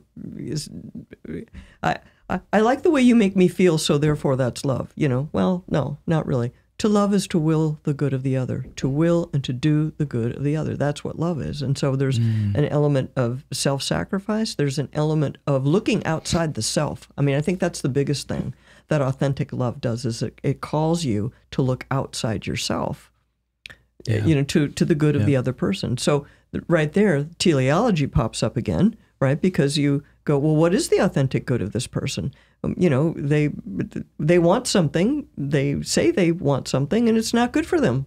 Okay, as a parent, you deal with that all the time, but that might be a factor in your married life. It might be a factor in your dealings with all kinds of people, that they want something, and you're not going to give it to them because you don't think it's good for them, and they're going to be unhappy with you. And so there's going to be tension. There's going to be unpleasantness. But it's love that sees you through that, that helps you to know, that it's, okay, this is not the best right now. This is not the part we like, but we need to pass through it in some way. Tell us about this summit you have coming up. Oh. If you don't mind. No, I don't mind. What is it and where is it? And... So the Summit for Survivors of the Sexual Revolution is something we cooked up. We cooked up this idea a few years ago. To be, we hope that it will be an annual regional conference. Where Cleveland Right to Life are the people who inspired me. Yeah, they're terrific. Yeah, they're amazing. But anyway, the idea is 2 days of conferencing, punctuated with an awards dinner Friday night. At the awards dinner, I always pick out people that I think deserve attention. Sometimes they're already well known, sometimes they're not. So this year, our keynote speaker will be Kristen Hawkins, who's president of Students for Life of America. We're going to give her a Pro-Life Leadership Award, and she'll give the address that night. And then we'll give an award to Mr. Walt Heyer. Yeah, tell us about this fella. Yeah, Walt Heyer. I'm going to give him an award for what we call the Public Witness of the Year. I always celebrate somebody whose testimony has been important. Okay. Walt Heyer lived as a woman for 8 years, and he figured out that living as a woman was not solving any of his problems. Did he have mutilation surgery? He did a number of things to himself. I don't know all the details, sure. Bless him, he did bless a him. number of things to himself. And he was an adult when he made the decision to change, so it was a little different from a lot of what goes on. But anyway, he walked it back, had a conversion experience, and now spends his life giving his testimony and trying to help people who are either have been through it or are considering it, or what a hero. Parents. You know, you should come to the summit just to shake his hand. He's 80 years old. Okay, so he's in good health, but he's 80. So if you want to shake his hand, you should really come. Now's the time. Now's the time. So he's going to talk about how change is really possible, and we'll give him that award, and then. We're giving awards to the Scholar of the Year. Right. There's a guy called Scott Yenner. I don't know if you know Yenner. He's a great guy. He's Missouri Synod Lutheran, it turns out. He's written several important books of political philosophy, and he attacks feminism among his other virtues. But in fact, they tried to cancel him at his university not too long ago over this very thing. So we'll give him an award for Scholar of the Year, and then Activists of the Year. Like I mentioned, I've got these two ladies Fantastic. who are on fire. I can't even keep up with them. So I want people to check this out, summitforsurvivors.org. Neil, can you put that in the description? Check that out. It's going to be in Louisiana on June 24th through 25th. That's right. If you live anywhere near it, You should come. come. You should totally come. And it's the best food in America. What? Louisiana has great food. Okay, I'm just saying. It does. It does. Yeah, I'm Man, just I saying. love I'm just saying. Louisiana. But so that's the kind of thing that's going to be going on at the summit. But one thing that I'm doing, especially this year, I'm going to give a 15-minute talk. Defend traditional Christian sexual ethics without fear or apology. Just straight up defend it. And at the end of the summit, you're going to get, everybody who's there is going to get a flash drive that will have the slides to that talk and the script for that talk, so you can give that talk. So it won't be anything so super special that only I could do. I mean, I got it there. I put it all together, so you have it, so that you can defend yourself. You can defend your own values. Yes, yes, yes. That's when I tell people to get my book, The Porn Myth. I tell them that there's like 40 pages of bibliography. So you can just cite it. You can. Right. It's the footnoting's been done for your convenience. Plagiarize it. Take it. Quote it. And you've done the hard work of the intellectual study, which you put into this talk that people can then. Right. I love it. Right. And I'll tell you what inspired me about that. Every once in a while, I get annoyed. Imagine that in this line of work. In this line of work, that I should get annoyed. But when gay marriage. When the Supreme Court redefined marriage in 2015, the marriage movement pretty much threw up its hands and said, "Oh well, we tried." Yeah. Okay. What if the pro-life movement had done that in 1973? Great point. Come on, Jack Wilkie. So there was this doctor in Cincinnati named Dr. Jack Wilkie, and he made a slideshow. He had these slides of fetal development. And lots of people use Dr. Wilkie's slides to go around explaining to people the key issue here is life in the womb. What is it that's in the womb? It's a human being in the womb. And the pro-life movement never let go of that. Never let go of that. Wow. And so my intention is to never let go of the question, what is marriage all about anyway? Why do we need marriage? What is owed to children? That's what this talk is going to be about. What do we owe to children that marriage gives them that nothing else gives them? And I'm going to give you the ability to make that talk, because, come on, how much worse does this have to get? We wouldn't be looking at the Dobbs case if Jack Wilkie had thrown up his hands, or if Nellie Gray, who founded the March for Life, if she had thrown up her hands. You know what I mean? Absolutely. For those who are watching from Europe or Australia or wherever, is this going to be on your podcast? Will you post the talk there, or where will you put it online? Well, ultimately we will. Good. Ultimately we will. And you can buy a virtual pass to this thing. Good. I didn't know we should say that. Even if you can't come, now we can't send you the bread pudding and the jambalaya. You'll have to get that yourself. But go to Summit for Survivors, and if you can't make it to Louisiana, you can watch this online. Wow, wonderful. Yes. The whole thing will be online. And then if you've bought the virtual pass, you'll be given links to the raw video before it's all processed and produced and put out, because that takes about 6 months. I mean, think about it. You know. I know. Right, Neil? I mean, it takes a while to put them out. Yeah. Right. So that's what we're doing, and I'm excited about it. And we always have cool people come. This is the thing. I mean, it's not just me and my cool speakers. I mean, you go to this website on this little goober here. There's a little QR code. Yeah. If you go to the website, you'll see the whole list of the speakers and stuff. Yeah. So it's not just that batch of cool people, but the attendees who come are very cool people. Always. I had a thought while you were speaking about Roe versus Wade. Yeah. And when this gets overturned. Yeah. Just going to throw it out here. Yeah. I would like to help build a $20 million church to our Blessed Mother in Thanksgiving. Oh. Where? Let's do it. Where would you put it? Who cares? Let's do it. Pennsylvania, here, Ohio. Think of how many rosaries have been prayed for the overturning of this evil thing. It's true. And now it's going to be overturned. What are we going to do to thank our Blessed Mother? Yeah. Let's do it. $20 million. Yeah. You got $20 million? I don't, but I'm going to get it. Man, I believe you could. I believe you could. I get my wife on the case. I might have to give her a job after all. Uh-oh. Let's do it. Well, do you know what? The whole pro-life movement is glued together with women like your wife who are doing it from their kitchen table and raising the next generation of pro-life warriors. Bloody men. No kidding. There. Every old woman I see pray, because it usually tends to be these armies of old women praying their rosaries outside of abortion clinics. Man, Satan sees them and he soils himself. Good. See, but this is the real women's movement. This is what I keep saying to people. The pro-life movement is the women's movement. It's the alternative. The crisis pregnancy centers. You go to a meeting of those people, it's 90% women. A few guys show up. Their husbands. I mean, it's. How come we don't count as the women's movement? You do. You are, as you say, you are it. The rest is a lie. That's right. That's exactly right. Yeah. That's right. Where does this go? I mean, we've talked about the breakdown of marriage. Well, first, maybe you've got like contraception, breakdown of marriage, abortion, gay, transgender. What's next? Oh, mercy. Well, I thought we were going to leave on a high note. Do you want to leave? We can keep talking. I got hours. All right, very, very cool. Hey, wait, when's my plane leave? Yeah, well, that's a good point. So each of the three ideologies that I mentioned, they each have their own end game. And which, sadly you can see from watching what they say, think, and do, Mm-hmm. Okay, so the contraceptive ideology, the end game of the contraceptive ideology is population control. No question about that. Okay? They think there are too many people in the world. What they mean is there are too many people for their needs. Okay? So population control is the end game of that. That's where they're headed. The divorce ideology, the end game of the divorce ideology is contract parenting, the complete severing of biology from the legal definition of parenthood.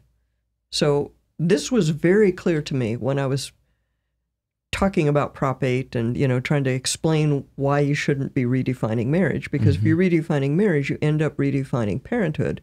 Where these people want to go is collections of adults making contracts amongst themselves to decide who gets legal parental rights. And so those contracts can include the purchase of gametes, sperm and eggs, can include the purchase of surrogacy services, and can divide up the care of the children once they're born amongst any combination of people. That's where these people want to go.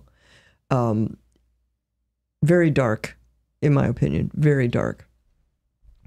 And then where the gender ideology wants to go, I think people now can see where the gender ideology, where they want to go is the complete removal of male and female from society.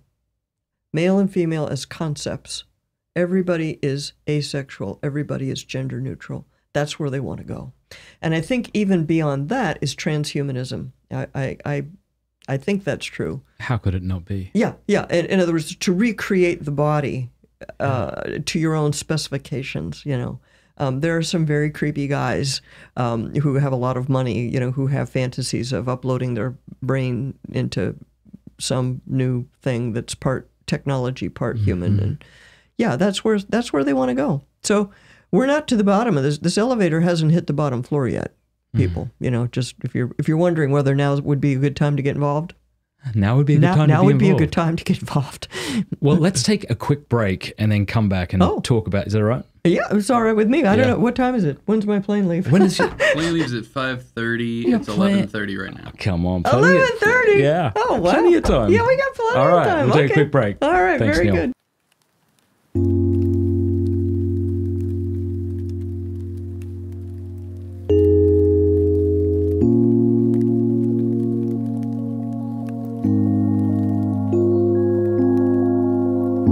Any sinner is capable of being a great saint. And any saint is also capable of being a great sinner, a great sinner, a great sinner, a great sinner.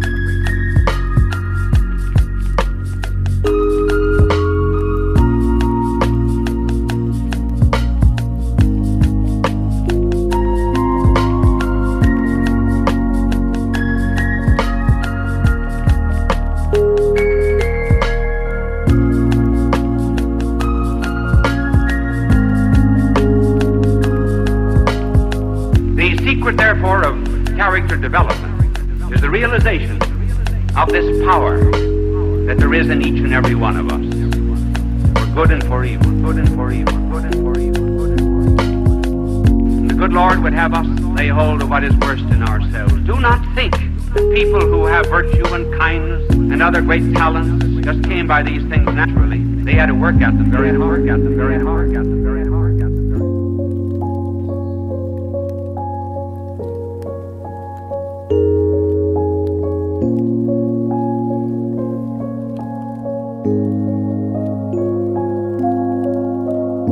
Any sinner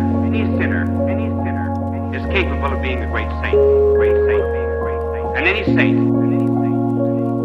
is also capable of being a great sinner, a great sinner, a great sinner, a great sinner.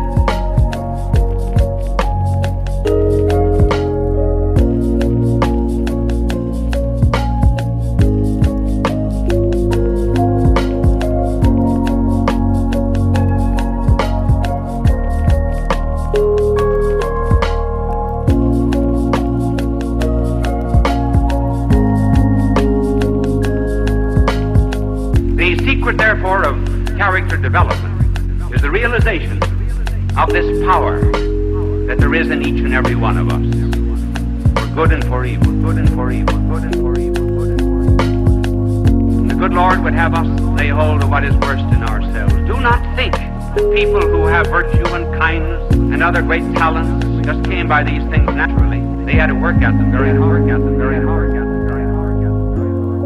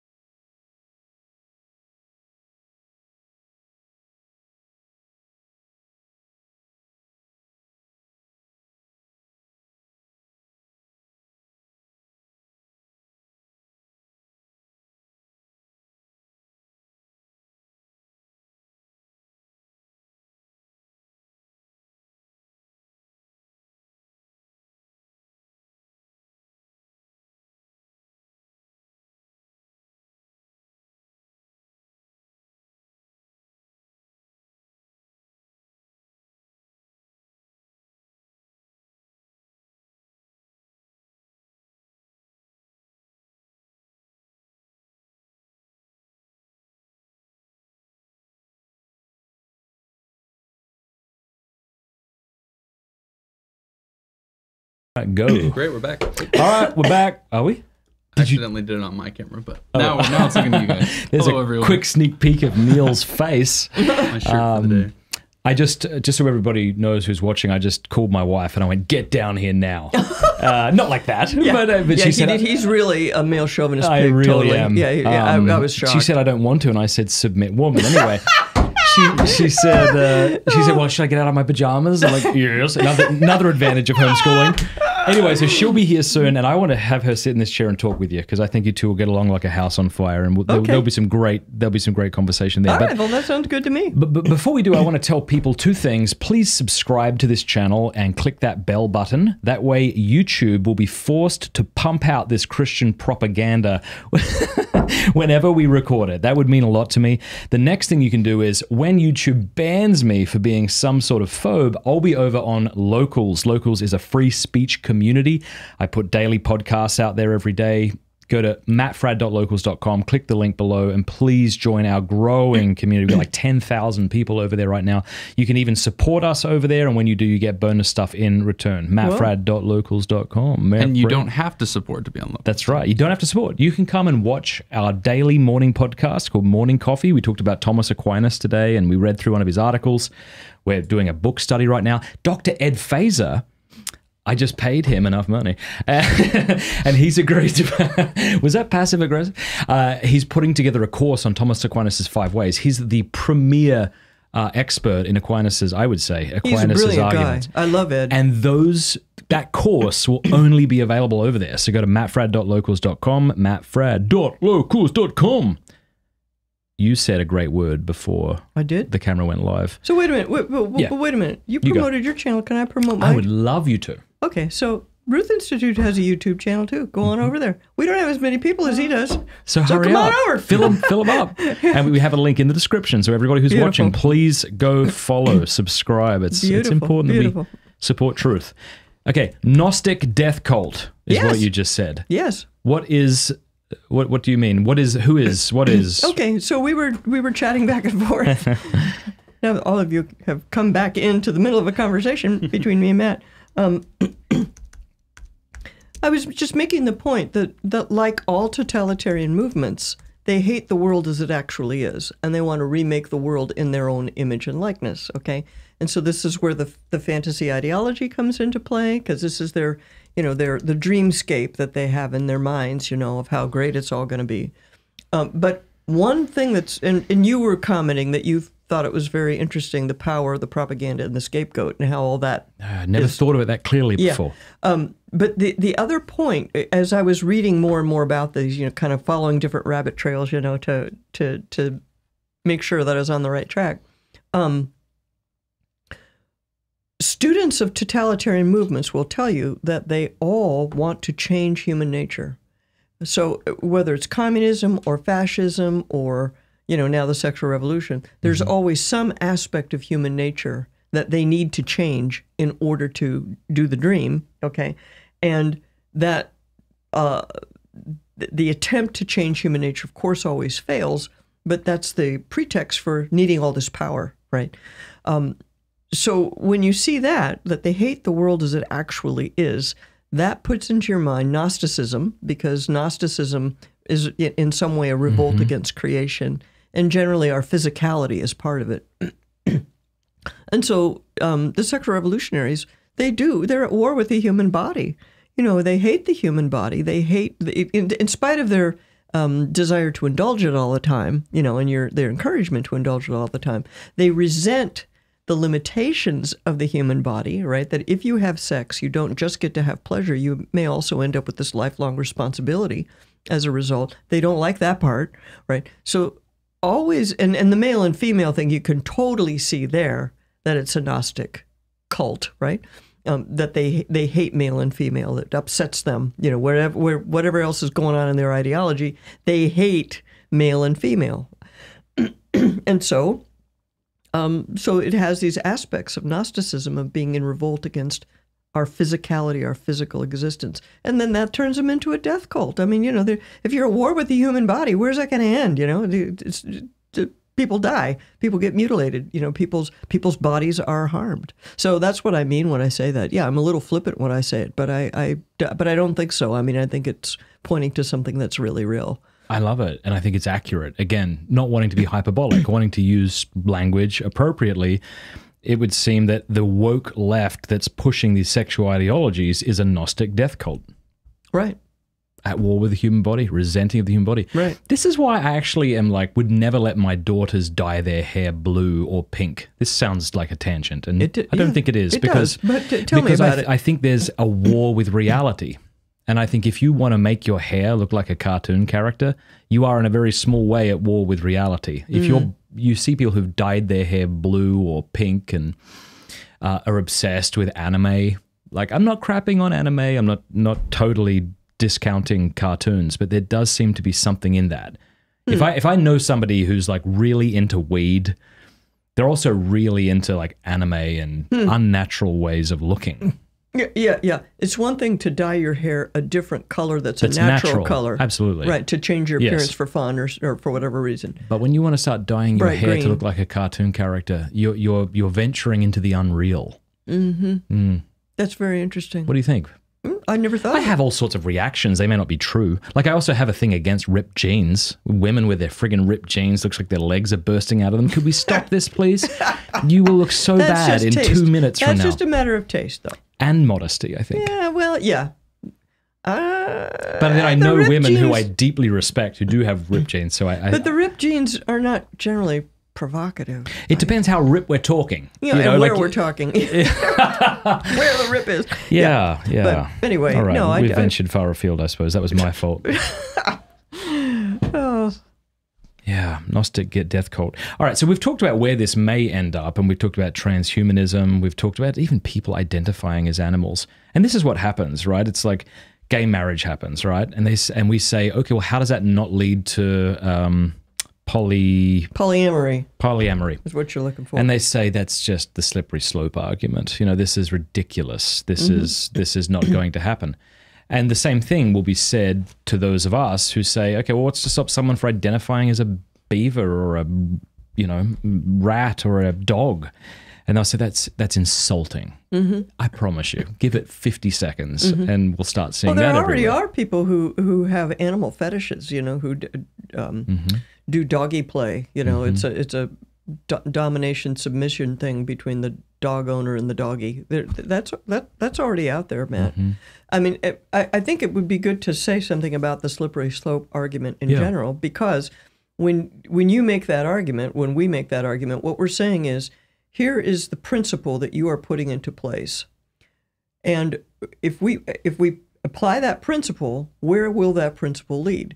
If you think that is ridiculous, you need to explain to me what is the argument, what principled argument do you have for a stopping point for this principle being applied, right? Wonderful point. Yeah. And the fact is, they never give you a stopping point. They never have a principled argument for a stopping point. And when people were talking about abortion, it's like, it's only going to be a handful of people are going to want abortions. It's not going to be that big of a deal. And pro-life people said, well, wait a second. If you can take that innocent life, won't this lead to euthanasia? Oh, no, that'll never happen. Won't it lead to people being aborted after birth? Oh, no, that will never happen. Well, and we see the arguments for these things, and to some extent their implementation, that is happening, So to announce a principle and be unwilling to name the stopping point of that principle, I think we have every right to ask, explain to me why not. Explain to me why not group marriage. Yeah, so when somebody identifies as a different race, as we've seen. Right. Why can't I decide that I'm a black man? That's right. Exactly. So I think that's a important. We need to give ourselves permission to make that counter argument, because what you just did in mirroring their argument, right, is, I think, accurate. That is how they behave. Oh, that's ridiculous. They poo-poo it, and that that kind of retort is not really an argument. Yes. Right. It's dismissive. Right. And I think the perfect response to someone who snorts at or dismisses the question is, I agree it's ridiculous. Tell me why. Right. What is your principled stopping point? for that. Yeah. You know, my friend Scott Yenner, whom I mentioned to you before the break, that we're giving the Scholar of the Year award to, in his most recent book, he talks about the rolling revolution, right? And how they'll say this is how far they're going for now, right? But if you keep looking at the principle that's been announced, it's never going to just stay there for now. That's not realistic at all. It's pretty interesting. And you know, one of the things I do in the sexual state in this book. We have a link to that below. Yeah. Tell us about this book. Yeah. Okay. Hold it up. Well, yeah. So the thing I wanted to say about it first, I'll tell you about the book in general. Okay, it's called The Sexual State. I love this the subtext. What's the How Elite Ideologies Are Destroying Lives and Why the Church Was Right All Along. Yeah. One of the things that I do in this book is to unpack the contraceptive ideology and the propaganda for it. And that means looking at the history of it. So I suppose a lot of your viewers are aware that in 1965, the U.S. Supreme Court enacted Griswold versus Connecticut, which made it, which removed the ability of states to regulate contraception in any way, basically. What you might not know is that there was 30 years of attempts in the Connecticut state legislature to legislate that.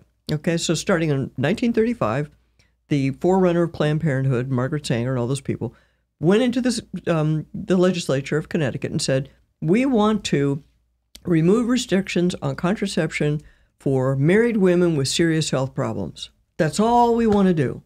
And year after year, the little people who were, at that point, it was mostly Catholic immigrants writing into their state legislators because the Catholic Church told them to do that, and they did it. And they would write in and say, you know, that doesn't sound right, that all you're going to do is just ban it, is just make it there for married women with serious health problems. I mean, this is going to lead to all sorts of problems. I mean, what if unmarried people do it? What if high school girls start doing it? No, this will lead to a deterioration of public morality. And, you know, these little people saying this again and again. This went on for 30 years, you know, and then the court decision. So you tell me who was right in that whole dispute, you know? Church. The church was right. What is the church doing today to combat the Gnostic death cult? What are they doing? What aren't they doing? Oh, Matt. Oh, well, the church has done pretty good with the pro-life issue. And I think that has largely been driven by the laity, but there are plenty of clergy, priests, and bishops, and even Pope Francis, who are solid on the life questions. There are plenty of them who are. On divorce, the church has done essentially nothing. Essentially nothing. And that's very disheartening. On paper, we still hold to the indissolubility of marriage.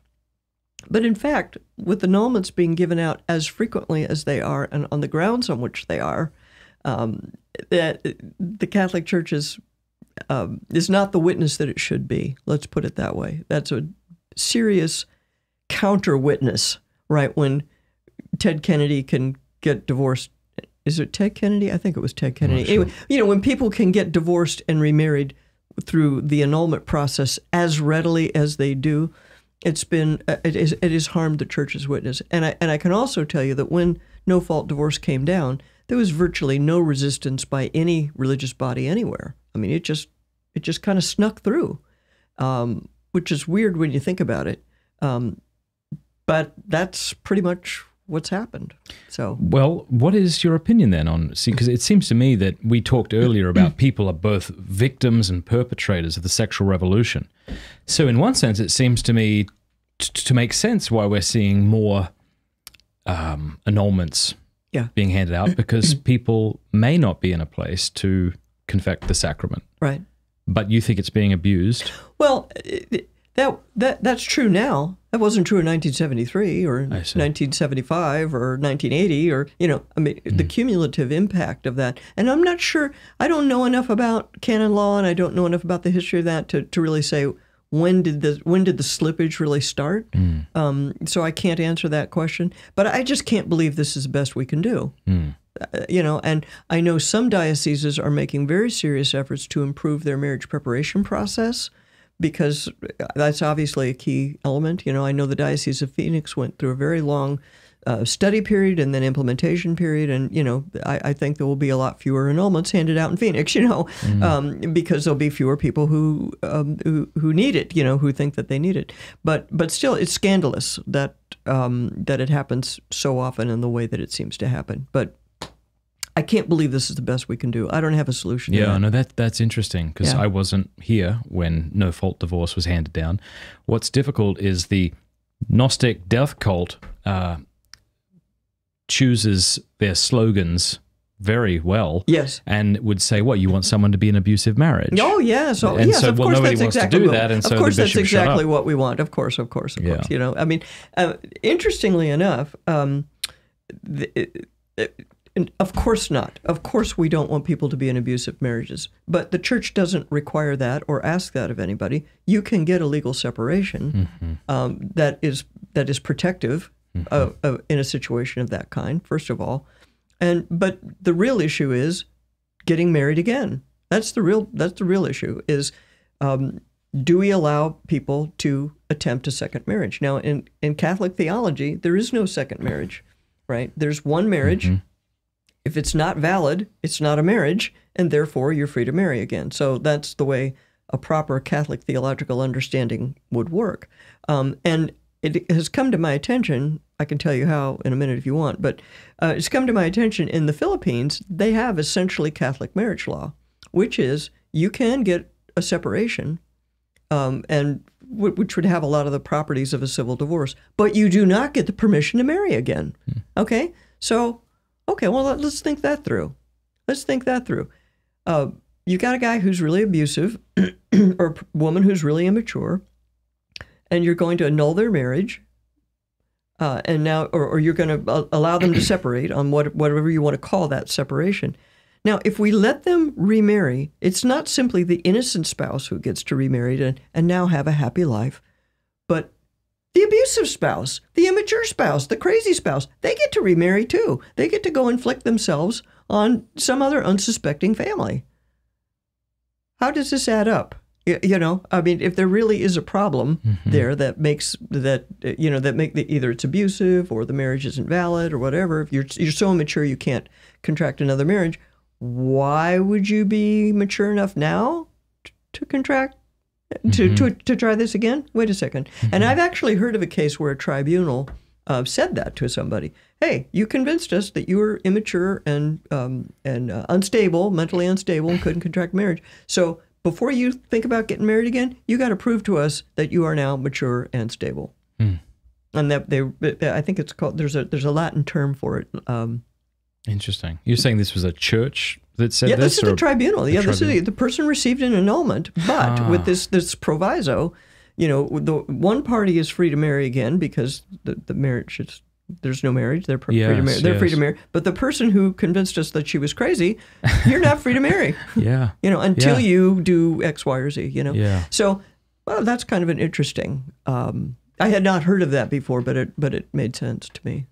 My point in bringing up the, well, you just want people in an abusive marriage point was just to say that I think this is why we see so many bishops not fulfilling their role to proclaim the truth, is because they're afraid, like maybe many of us are afraid, that they're going to be called all sorts of names. Right. And gay marriage thing. I mean, where are the bishops on this thing? Where are they on sodomy? Where are they on transgenderism? Oh, I think we both know the answer to that question. Do you want me to say it? I want you to elucidate it. There are too many queers in the clergy, man. Make that a short. I mean, I'm sorry. There just are. They're not going to speak out against it. They're morally compromised. Let's put it that way. So whether you yourself are engaged in sodomy, if you're involved, if you have somebody superior to you who is, there's so many networks and complications. There are just a lot of people who are compromised and they're afraid to speak out. That's I mean, when we worked on Prop 8, I did not realize everything that was going on behind the scenes because we had Bishop Corleone helping us. Prop 8 originated in San Diego, and he was auxiliary bishop of San Diego at that time. And he was the guy who, really spearheaded a lot of the things and put together raised the money to get it on the ballot and put together the coalition, the Interfaith Coalition, so on and so forth. So, we thought, the Catholic Church is on board. This is great. Bishop Corleone he's our guy. But it became clear that there were a lot of clergy who wouldn't even let you collect signatures for the petition at their churches, And so over time, we had a little thing we were trying to market to people. We had a little DVD series, same-sex marriage affects everyone. Can you tell people about it, so on and so forth. We found we had better luck with the deacons at the parish than with the priests. Well, after a while, you figure out you've just got too many gay men in those offices, and they're not gonna open their mouths about it, no matter what they might think. And there can be a variety of motives, but I think that's the reality of what we're dealing with here. Now, how that translates into silence on transgenderism, it shouldn't follow, but maybe it does. I don't know. And then you add to that the fear of being called names and things like that. It's too big of a step for them. Don't you think? I mean, well, I shouldn't put you on the spot. Yes, I think so. No, you can press me. I think that I take it as gospel that we're all cowards, unless proven otherwise. I tend to be. Yeah. I don't like pain. I don't like being called names. It makes me feel bad. Yeah. I like to be liked. Right. I like people to celebrate me. Right. I want them to say lots of nice things in the YouTube comment section, which they don't, the bastards. But I would like to think that by God's grace, I will act in a way that's right, despite not feeling liked. Right. I do think this is one of the things I keep telling folks, and I wonder if you agree, and I don't know how you could disagree. We ought to praise those bishops that make heroic decisions. No kidding. And maybe they're not heroic. Like Totally maybe agree. it's not a heroic decision that Corleone banned Pelosi from communion. Maybe it's like, duh. But you got to think the amount of hate and ridicule that's going to come his way. Okay, whatever problem you have with Corleone, put that to one side for now. Yeah, right. Let exactly. your praise be louder than the Gnostic death cult's shouts and screams and incoherent slogans right now. Because if we take for granted that humans are usually cowardly, or that it's at least easier to be cowardly than not, then let every bishop on Twitter see your praise for these men so that they will take heart and begin to say true things publicly. Why isn't every bishop making a statement about this so-called gay month? Yeah. I mean, I understand the objection. We shouldn't give it more airtime than it already has, but for goodness sake, it's all being force-fed down our throats. Right. I'm not sure why every bishop isn't making a public stance against this. Their silence is... Right. Is scandalous. Yeah. The silence is scandalous. And I agree with you. This is a principle that we learned from parenting disturbed children. Mm-hmm. One of the things, not that the bishops are disturbed children. Edit that. Don't make a short out of that, okay? No. No, but it's a principle of human relations. You got to catch them doing something right. Yeah. You're going to get more of what you put attention on. So if you jump up and down and praise something that you want to see, that's exactly extremely important that you do that, and we were always told when we have bad kids, or problem kids, correct them in the lowest key manner possible. Do not scream. Do not get all upset, because they like that. They like seeing you. I mean, this is it's a little bit off the beaten track. But, no, it's a great point. It's a great analogy. But you get the point. You get the point. That if you're, you did what? If you got a bad kid, they're like, hey, that was kind of fun. Look at the power. Look at the power I have over this. Yeah. Well, I'm going to do that again. But in the meantime, so the alternative is, wow, you folded that laundry perfectly. That is an A+ job of folding the laundry. Whatever it is, So we actually, some years ago, dealing with all these questions and issues, we started something that we call Roses from Ruth. We actually, from time to time, send a dozen white roses to a bishop to thank him for doing something. Okay. That is terrific. It is terrific. It's a lot of fun. It took us a while to kind of figure out how to do it, and to get the bugs out of it and whatnot. It started really with a Morse Laetitia, because you remember what a hot mess that was and still is, in my opinion. A Morse Laetitia makes me very angry. I will say for the record, the confusion that document has created is not helpful at all to anyone, okay, in my opinion. And it's a slap in the face to the abandoned spouse. It's a slap in the face to the children of divorce. And it's not consistent with the church's teaching. It is not. So, but people were trying to say, there were some bishops who were saying, we can interpret this document in keeping with the tradition, and in our diocese, we're going to interpret this document in keeping with the tradition.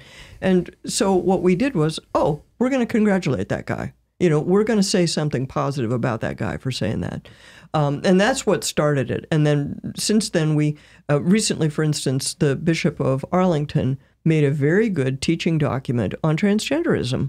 We sent him roses, and Father Sullins and I happened to be in town, and so we went and met with him in his office, and all of that kind of stuff. Such a good idea. Pat him on the back. Yeah, exactly. How do you know where to send the roses to? You just send them to the... you schmooze. You got to schmooze with the church secretary. You go say, hey, I'd love to send... Yeah. We should do that at Corleone. Imagine how many people watching right now. We could come up with a campaign. Well, do you know when we could send him so many roses that he becomes sick of them. Do you know what? When he came out with that document, see, I think that what Corleone did was, I think he has had this very carefully planned, because literally a year ago to the day, just or close to it, he issued a teaching document on the Eucharist. I forget now what it was called, but we sent him flowers for that document. Oh, this is a great document. Thumbs up. Good going. And then he had that campaign of people praying for Nancy Pelosi, and he sent her flowers for praying for roses for Nancy, or prayers for Nancy, or something like that. So he had this all very carefully laid out, in a sense, to make sure that he had done everything he could do out of love for her. Yeah, to love her, and to give her every chance, to give her every possibility of reform and repentance, and so he went into that. He went into a major confrontation with a plan. He didn't shoot from the hip.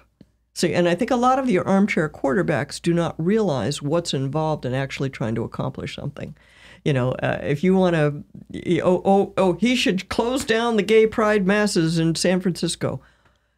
Yeah, he should, but good luck with that. What kind of plan would he need to execute that? Because if you go into it and then you have to back down, or you fail, then you're worse off than you were to start with. So you don't want to do that. The armchair quarterbacks never think about that. They think, just say something, Yes, yeah. And that's not always the wisest course, So I think it's very important that whatever issues you might have with Archbishop Corleone, that you thank him now. Everyone go do that. If you're on Twitter, first of all, I'm sorry. But if you are, it was your fault. Go to Twitter, find the latest thing he posted, and write thank you. Thank you for being a good bishop. Yeah. Like, flood him with thanks. Yes. Not just to embolden him, but so that other bishops might see how they get praise. Exactly. A couple years ago, Bishop Tobin of Providence, Rhode Island, did say something about the gay pride thing. Yeah, Do you I saw remember that. that? It was great. Yeah. I actually brought attention to it on June 1st this month. But a few It was years a couple of years ago, yeah. A few years ago he did it. Yes. Yep. And people just did. Our people did not help him enough. I remember thinking, the bad guys have like 1,000 people on his porch. Yeah. Do you remember that? They had this. The gay lobby went nuts, of course, and they had all these people yelling at him, and then people said, "Oh, he backed down." Well, he didn't really back down. He didn't, and he did it again this year, didn't he? I don't know if he did it again. I hope he bloody did. He should. I thought he did. I thought I saw that. Well, maybe I'm mistaken. Sometimes people repost things that took place a couple of years ago because they're relevant now. Yeah. Maybe I'm mistaken. I don't tweet. I don't. Good for you. I stay away from it. Good for you. Yeah, I don't like it. Yeah. I don't like it. But I have somebody else do my tweets for me. Yeah. I'm not there. They think I'm there, but it's all a ruse. It's an illusion. Oh, Yeah. That's not very honest of you, Matt. Yeah, well. I'll bet you click on those things that said, I have read the terms and conditions. All the time. We are going a long time in purgatory for those fibs, man. But you know That's the what one I'm thing talking I about. can't do that my wife wishes I would do? What's that? I can't lie if somebody asks me a direct question because I think it's always wrong. And so when I'm asked by my life insurance guys, do you use tobacco products? Yes. My wife in the next room's like, I'm going to kill you. But only after you get the less amount of life insurance you should have got if you had have lied, you idiot. But she doesn't say idiot. But Yeah, that's funny. well, what about what's going on with Father James Martin? What's he doing these days? I don't know. Oh my gosh. What? You don't hang expect out? me to follow You don't him? hang out with him? I don't. No, I not only don't hang out with him, I don't follow him particularly. I mean, I know he's up to no good, but I don't follow him. I mean, that's an Eighth Amendment violation, you know. What is the Eighth Amendment? Cruel and unusual punishment? Cruel and unusual. So it's not enough to be cruel. It has to be Cruel weird. and unusual punishment. This isn't our Constitution, Matt. Okay, this is an American thing. All the Americans know what I'm talking about. Yeah. Cruel and unusual punishment. Did you know that was the Eighth Amendment? Be honest. I'd heard it, but I didn't remember. I could not. No, have that's a told you the lawyer Eighth thing. That's a Amendment. lawyer thing. That's a lawyer joke that they will say that. I had never heard that either until I was hanging around with lawyers, and then they go, yeah, this is an Eighth Amendment violation. Oh yeah, cruel and unusual punishment. Anyway, Well, we have questions that have come in from our very attractive supporters. oh, Yeah, we don't take questions from people who aren't attractive, but just by becoming a supporter, you actually become attractive. That's another lie. But let's see if I can find some here. Is that all right? I'm hoping we haven't offended enough people yet by this conversation that we've had so far. Ask the people in the live chat. Are you offended? All right, let's see here. Now I haven't read these ahead of time, so I can't vouch for them. Jennifer Lindner, thank you, says, Matt and Dr. Morse, like all of us here, I imagine I just cannot get over the continuing damage that ardent feminists, the LGBT community, the transgender community, etc. are perpetuating on young people. The videos coming out of the drag competition with children are beyond the pale. There's a lot that's beyond the pale. That's one of those things. Yeah. Aside from continuing to speak the truth, point to scripture, and be examples of uprightness as much as we can in our own families and communities, how are we going to actually reveal the toxicity of the darkness and turn this around? This culture, if that's what this is, I don't think we live in a culture. This culture is so entrenched in degradation that it does seem impossible, and I find myself often in despair. Love your work, Matt. Mother of three. Wait, this is Jennifer? Yeah. Okay. So, hi, Jennifer. So, So you need to pick out something that you can do, that you can actually accomplish. And one place that you can accomplish things, I'm not familiar with these drag queen competitions, okay? But I am familiar with the drag queen story hours in the libraries. Yeah. I'm familiar with some of the objectionable books that are in libraries, including school libraries. And you need to pick a project with a handful of other dedicated moms and stick to it like a dog with a bone, that you're going to show up to these events, you're going to do counter protests, you're going to do something about something. So everyone can do something. None of us can do everything that needs to be done, but everyone can do something. And the drag queen story hours, they can be resisted.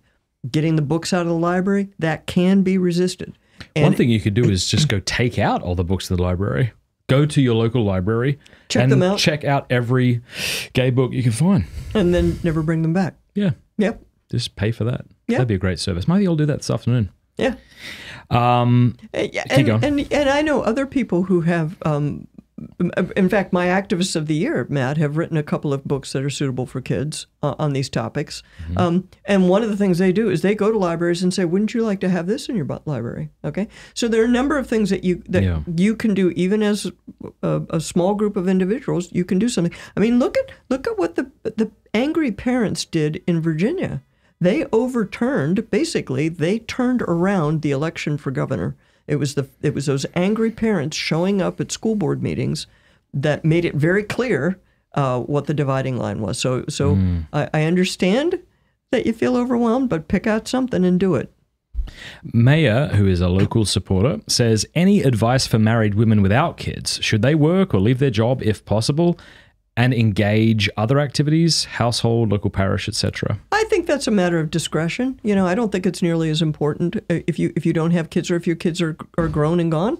Okay, so that's my story. I mean, I was part-time for a long time and then came back to it when the kids left home. But you need to do it in cooperation with your spouse and considering all of the circumstances of your state in life, you know, and what's going to be best for your family. You know, maybe you have grandchildren who need you, or you have an ailing spouse. You know, you're going to have different. The answer is going to be different in all those circumstances. But the concern about moms working is and different. She's got you a soda. Oh my Isn't she amazing? Got you a Pepsi. Thank you very much.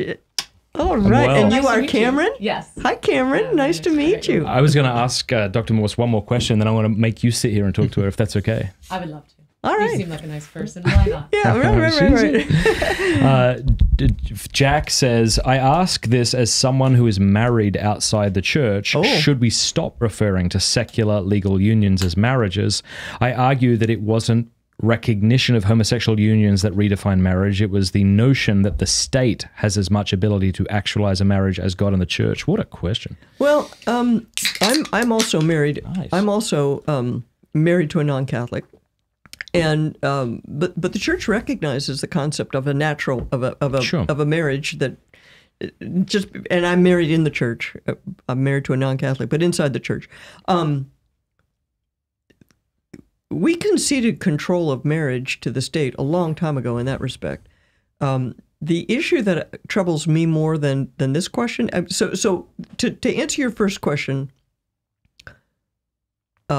people who are not married in the church are still validly married and or can be validly married, and the church would recognize that. So if you come to marry, I think the presumption is that your marriage is valid. If it is a valid marriage, it's presumed that it's like like for example, like if I marry my wife outside of the church without a dispensation, this is presumably invalid, right? Even though it might be a marriage legally. But if two Protestants get married in their Protestant church or wherever else, it's presumed to be married. The church presumes that to be an actual marriage. It's not a sacramental marriage. It's not, no, it would be. If two baptized Christians are married, two baptized Protestants are married, it's both sacramental and valid. But it doesn't have the fullness of the graces. Sure. Yeah. But being both Christian, but being baptized, that would qualify them. Right. The baptism is an important point in canon law and whatnot. But anyway, the one part of what you're saying that I want to affirm that I think is right is that we did give up too much before we got to the gay marriage state. And as far as I'm concerned, the issue was no-fault divorce. Because when we redefined, no-fault divorce also redefined marriage. And that's why I favor this terminology. The court redefined marriage. That's what the issue was. They didn't institute so-called gay marriage. They redefined the legal definition of marriage. And no-fault divorce redefined marriage from being a presumably permanent and a presumably exclusive union of a man and a woman. That was humongous. That was a major step. Because as soon as you say it's no longer presumably permanent and there's no such thing as a marital fault, then it's also the case that it's no longer presumably sexually exclusive. Okay, so we lost both permanence and sexual exclusivity with that move. Well, now marriage is something that two men might be interested in. They wouldn't be the slightest bit interested in it if it was for life and you could only get divorced for cause. And if adultery was considered a marital fault, two gay men, trust me, would not be the slightest bit interested in that, okay? It was already because it had been degraded so badly. You know, there's kind of nothing left, or I shouldn't say nothing left, but a lot of its core features had already been seriously damaged that it became prey, you could say, or that's not the word I'm looking for, but you know what I mean. Well, who's this guy? It's been hollowed out. Yes, that's a good way of putting it. I forget who asked that. But thank you. Thank you for that question, though. It's important. Paul Ambro, thank you for being a patron, Paul. He says, perhaps it's cynical, but is the way out of this for us faithful Catholics to have more babies, raise them sheltered from this garbage, and let the deviants sterilize themselves? I'd get along really well with this dude. Eventually, we'll win out. And then he says demographically. Problem is, though, I mean, if you're having babies and then feeding to the public schools, you're just feeding disciples of the Gnostic death cult. The problem is, I mean, I have tremendous sympathy with this argument, let me say. I think that having more babies is a solution to many problems. Let's put it that way. But they're not going to leave you alone, Paul. You know, they're not going to leave you alone. In fact, the reason they're so aggressive is because we're winning this war. They don't have kids of their own. They're going to come after yours. They're going to do it. So it's not enough to have more babies. You still have to protect them, and you won't be able to completely protect them by doing some kind of Benedict option or something. They're going to come after you. So one way or the other, you got to be prepared to draw a line in the sand and fight, you know. So sorry, you're not being cynical. I hope I'm not being cynical. I hope we're both being realistic here. It's not enough to be merely defensive. Correct. You can't win on defense. Could I say that again? You can't win on defense. Somebody's got to put some points on the board. Yeah. Kyle Whittington says, Dr. What was that too much of a... No, we're fine. Dr. Morse, you mentioned junk science, and on that topic, it seems like when those with PhDs are the ones muddying the waters, what chance do normal folks stand in seeking the truth? God help us. What should we do to help prepare our children for this academic pandemonium? Well, you've just got to be discerning about who you trust. I think that's the main thing. And I think it's perfectly okay to trust your common sense. A lot of people learned to do that over COVID, I think. You know, people came to realize that these things aren't adding up. They cascaded too many lies too close together, you know, and people can figure out this is not this is not adding up. And if you use your common sense, well, you know, you have some chance. But you do have to have some people that you trust. And the sad truth is we're losing science. You know, Matt, modern man is very proud of his science. You know, we gave up religion because we thought we had science and technology. Well, we're losing all that, right? If all we have is, if science is whatever the guy with the checkbook says it is, and that's increasingly what we're dealing with here, then it's not science, right? So I think a measure of skepticism is important, and then you need to seek out people who attempt to do what we attempt to do in our own little area, you know. Well, actually, it's a pretty big area, you know, to seek out the material that we put together to try to counter some of these false narratives. There's another guy out there that I interviewed on my podcast, and I'm going to blank on his name. It's going to take me a minute to come up with his name. He's got an organization. He's got an organization that is concerned with debunking stuff, and I think it might be called Just Facts. I think it's called Just Facts. And I interviewed this guy on my podcast, I don't know, over a year ago now. But he has whole sections, you know, where he goes through and debunks, you know, the current wokester myth or urban myth, whatever it is.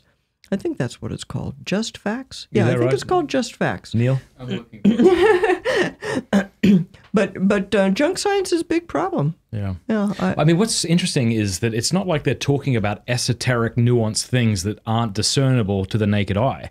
They're saying obvious false things that it takes a PhD to believe. Right. if I tell you men can become women and it's okay to kill the innocent and you should have your child's breast removed, you're an idiot. You are outside of the realm of rationality. Right. And so it might help you not to have a PhD and in that. I think Paul, this is Paul Ambrose, is that who asked this question? This is... I think it's appropriate sometimes to just say, this is so stupid I don't have to refute it.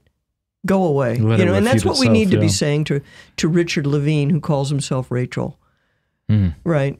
You know who I'm talking about. I've heard the name. So this is this is the guy we're definitely going to get banned from YouTube, which I'm fine with. I just want everyone to remember, mattfradd.locals.com. Go. Misgender somebody. Yeah, so this guy, Richard Levine, he calls himself Rachel. He's assistant something or other, Department of Health and Human Services. Bless him. Whatever. And they made him an admiral, and he's the first transgender admiral. I mean, yeah. It's just, we deserve to be destroyed as a country. You know, come on. No. I don't have to believe that. I don't. In fact, we made a meme out of this one time. He said, you can change your name. Changing your name to Rachel doesn't make you a woman any more than changing your name to Daffy makes you a duck. But you can legally change your name to Daffy Duck if you want. Yeah. Doesn't make you a duck, though. Right.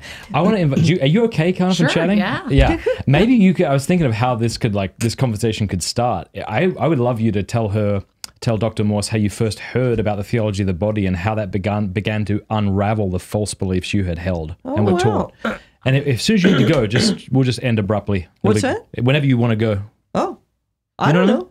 We promise you we'll get you to the airport on time. All right. Thanks, honey. Hello. Hi, so I'm Cameron. coming in super cold because I was at home taking care of kids and not watching this. So just, I haven't heard anything up to this point. Yeah, but, okay. Well, I mean, I heard those last two questions, which was great. Right. Well, you've heard since you've been in here. Exactly, You've heard what's going on. But anyway, have you ever heard of me before? I haven't. I'm sorry. Okay, I'm that's like, people are always like, oh, so-and-so. And I'm like, I don't know. Like, unless my kids are talking about people, I don't really keep track of who's who. And Right. Well, anyway, Matt asked you this question about theology of the body. Sure. So tell me about that. Yeah. So I was raised very much in suburbia, all over the country, actually, but very suburban, typical Bostonian Irish Catholic family. So like we went to mass on Sunday when we were in town, but you don't when you're on vacation because Jesus knows you're on vacation. I don't think I was taught what we believed as Catholics. But we went to, sometimes, depending on where we live, sometimes it was Catholic schools, sometimes it wasn't, but we weren't very educated, faithful Catholics. We were more cafeteria Catholics. And then when I was 18 or 19 years old, I was doing net ministries in Canada, and I was dealing with health issues, and I was really sick, and I just was in a lot of pain at night, and I wasn't sleeping. And so I was like, I'll put on a movie. And so there was I'm going to date myself here, VHS tapes, And so I put one on and it said Theology of the Body. And I'm like, what's this? And I put it on and there was just like all these naked images of like the Sistine Chapel. Like it was beautiful, but I was like, what in the world is this? I turned it off. I'm like, I don't know what is this? Like we're supposed to be, preaching chastity and these are naked paintings. And I was just taken back by it.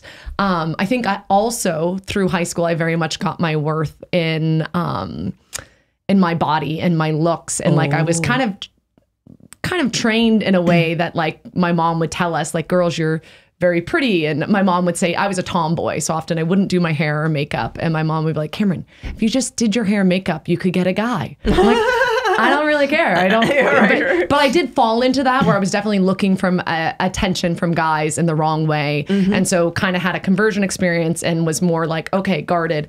And so the next morning I asked my teammates, I'm like, what the heck? Whose videos are these? There's like all these naked paintings of people. And they're like, oh, Father Dale brought it over. I'm like, the priest brought it over? Okay. So I played it again the next night. Same thing. I'm up at night. So I play it. I listened to all 3 VHS tapes. It was probably like, I don't know, 6-7 hours all night. And I was livid.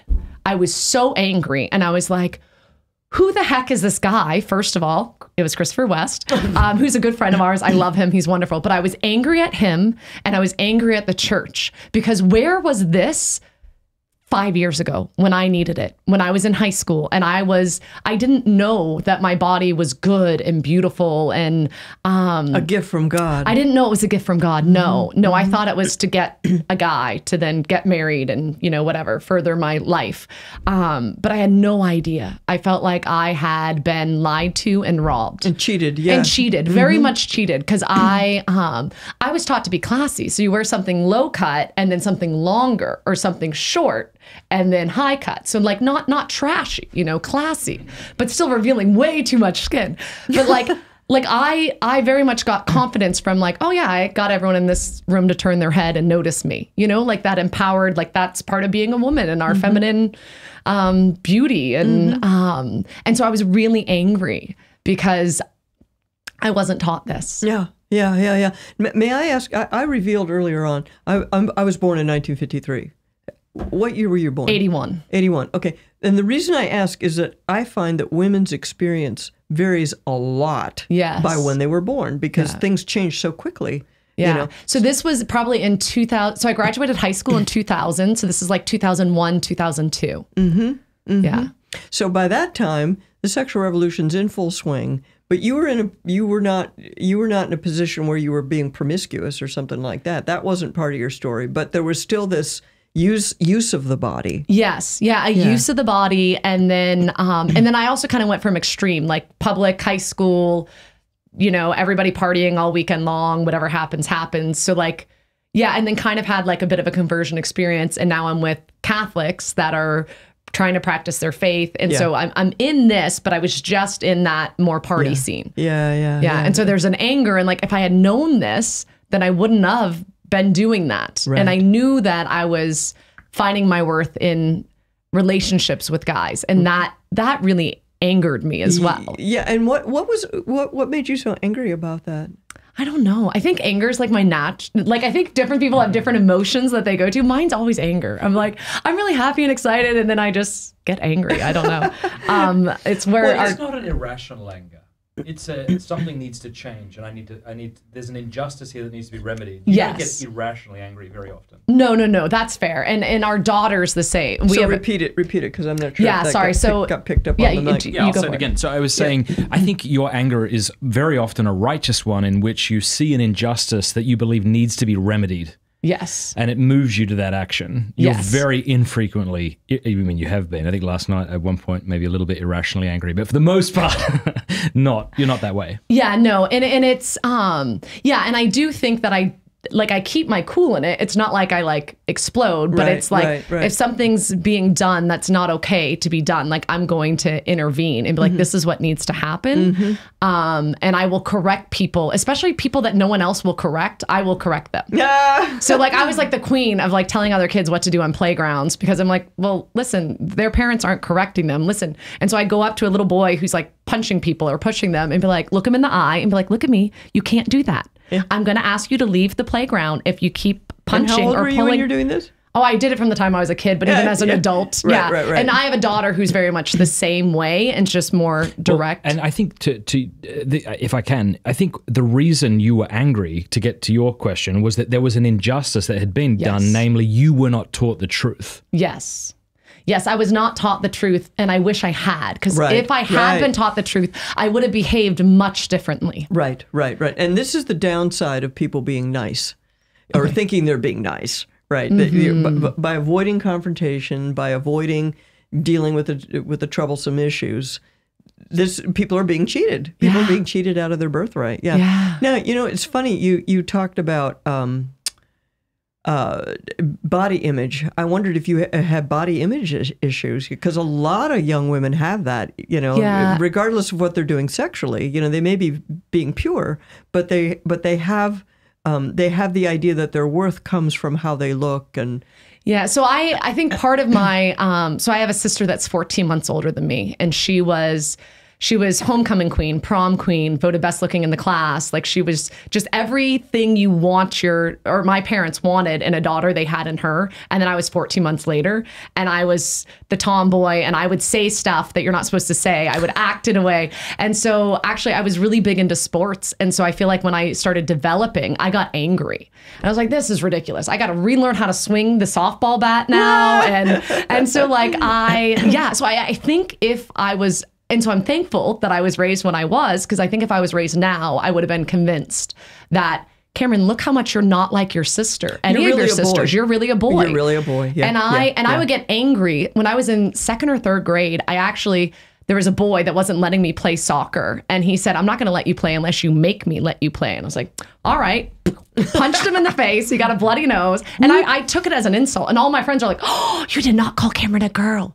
I knew I was a girl, but I took it as the way he was saying it was an insult. Yeah. So I maybe broke his nose and then played soccer for a couple of minutes until I got in trouble.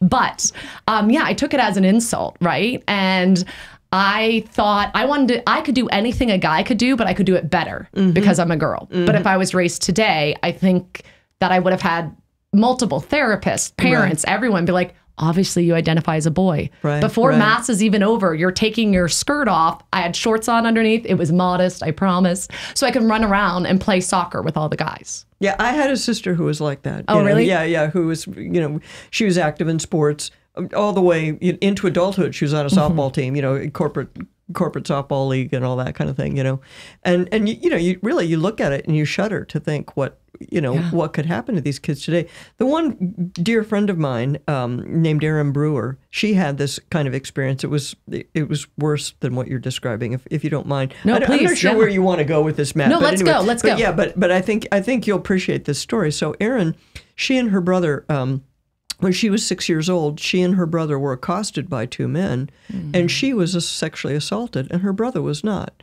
So in her little 6-year-old mind, she said, I'll be a boy. That will keep me safe. And so she tried to, get her hair cut and, just as a little 6-year-old, just trying to be a boy.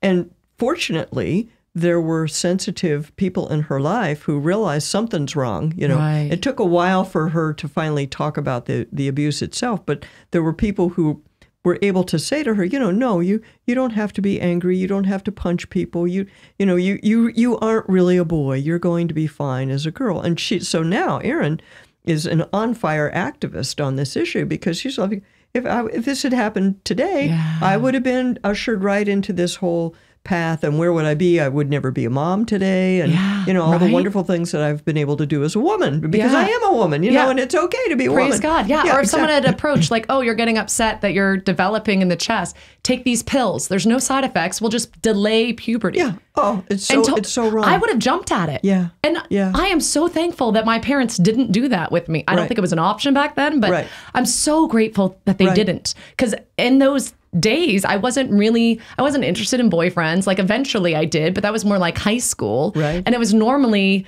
so I would, I don't know, just be seen and known, right? And so it was more that, but it came, I was captain of the wrestling team in high school. Like I was very tomboy. There was a girls wrestling team? Yeah, there was Texas. Yeah. Okay. Yeah. So there was, you grew up in Texas? I graduated from high school in Texas. Okay, where at? The Woodlands High School. I know where that is. Oh, do you? Yeah. Lake Charles is just 30 miles from the Texas border, So. Oh, very good. Yeah. So anyway, Yeah, we lived in Mandeville, Louisiana, so I do the drive across all the time. So. Somebody mentioned that to me, Mandeville. Yeah, okay, this is adding up now in my mind. Yeah. So I normally say I'm from Texas, Louisiana, but I moved there when I was probably like junior high-ish. But there was a girls wrestling team, and you were captain of the wrestling team. But there was like very few of us and a lot of guys, and so like we were all together all the time, but we just wrestled the girls because girls are top heavy. So anyone out there that is a wrestler, do not wrestle girls. Okay. We went to put our son in wrestling, and I was talking to the coach. I'm like, I don't want him wrestling girls. And then someone overheard or whatever, and they're like, are you like anti-girl wrestling? And I was like, no, I'm sorry. I was one of actually the first female wrestlers in this country or anywhere, I'm sure. I'm like, no, I'm very pro, but girls are top heavy. It's not fair. Right. And I'm also raising my young son to be a gentleman and not to hurt women. And then it's like, unless you're in the ring, then you pin her, you get her down. Like grab her around the crotch and grab throw her her, over. yes. Yeah. You're very... Do you know, I have an image that I sometimes use in my PowerPoint slides, and it's an image of a boy who declared himself a girl and who therefore won the girls' wrestling match. And this is like not fair. 8th grade or something like that. And the image is of the referee holding up the guy's arm, and the look on the referee's face, it's like, just like... Disgust. Just thorough disgust. And it's not okay. No, it's not okay. And we had, coach didn't want us wrestling with the guys, but sometimes when he wasn't around, we would. Sure. But that 95-pound guy could beat all the girls up to like the 215. Yeah. Just because of the way his body is built. Right. Like in wrestling, every pound counts. So in a 95 against like a 165, the 165 should cream them. Right. But that 95 guy would win. Versus a girl. Yeah, versus a girl. Yeah. But then in our own weight classes, we were pretty much on par with each other. But I think anybody with their eyes halfway open realizes that allowing boys to compete in girls' sports is the end of women's sports. Right? I don't understand how anyone could say that they're like a feminist or pro-women and be okay with this. Yeah. It's like, no. This is abuse and robbery from us. So this is what something Matt and I talked about earlier, before you joined us, is that a lot of these issues, they aren't really what they say they are. Okay. Right. So really, it was never about women in sports. It was always about power. It was always about going around shutting down boys' wrestling programs because they're I don't know if you remember this, but this was the thing in the Clinton era. The Title IX of the Civil Rights Act requires equality in sports for boys and girls. And what they took that to mean was equal numbers of sports, equal numbers of participants, even though any idiot knows more boys are interested in sports than girls. So you have as many opportunities as possible. You're not going to get equal numbers. Okay. Yeah. So what they did was they went around and shut down boys' wrestling programs and swimming programs. And they invented things for girls. They turned dance into a sport because girls would be interested in that, right? And so all of that to equality, access, women's sports, you know. Well, so you look back on that and you look Title IX, the same Title IX is now what Obama used to say you have to let people participate in their preferred gender, which is destroying women's sports, right? So it was not about women's sports. It was about power. That is so interesting because I was in school, right? During the Clinton era, I was in school and there was programs. Like I remember we would do these presidential fitness awards and there was different standards for the girls versus the boys, but it was like a big thing. And I always like got the blue, I don't know, I think it was like a patch or something, but it was this push for, and I was one of the first girls on the all boys soccer team. So that's interesting that you're saying. I'm like, oh gosh, sorry everyone that I was a part of that. Yeah, but hey, but you as kids, it's not your fault. You can't blame the kids, of course. You know, it's like, what the heck are these adults thinking? You know, and this article just came out that I think is apropos of what we were discussing about the sort of power we people can have against the Gnostic death cult. Listen to this. Mayor announces cancellation of drag queen story hour after community backlash. He says, ensure that all voices are represented. Listen to this. A mayor in North Carolina announced Saturday that a proposed LGBT pride drag queen story hour event has been canceled after backlash from the community. I won't continue to read, but that's good news. Yeah, exactly. And that's happening all over the place. And people need to take heart from that. And you need to get active in it. You need to get active. You need to be part of it. Because the fact is that these things start in the big cities, but the activists care about the books in the library in every little burg in Texas and every little burg in North Carolina.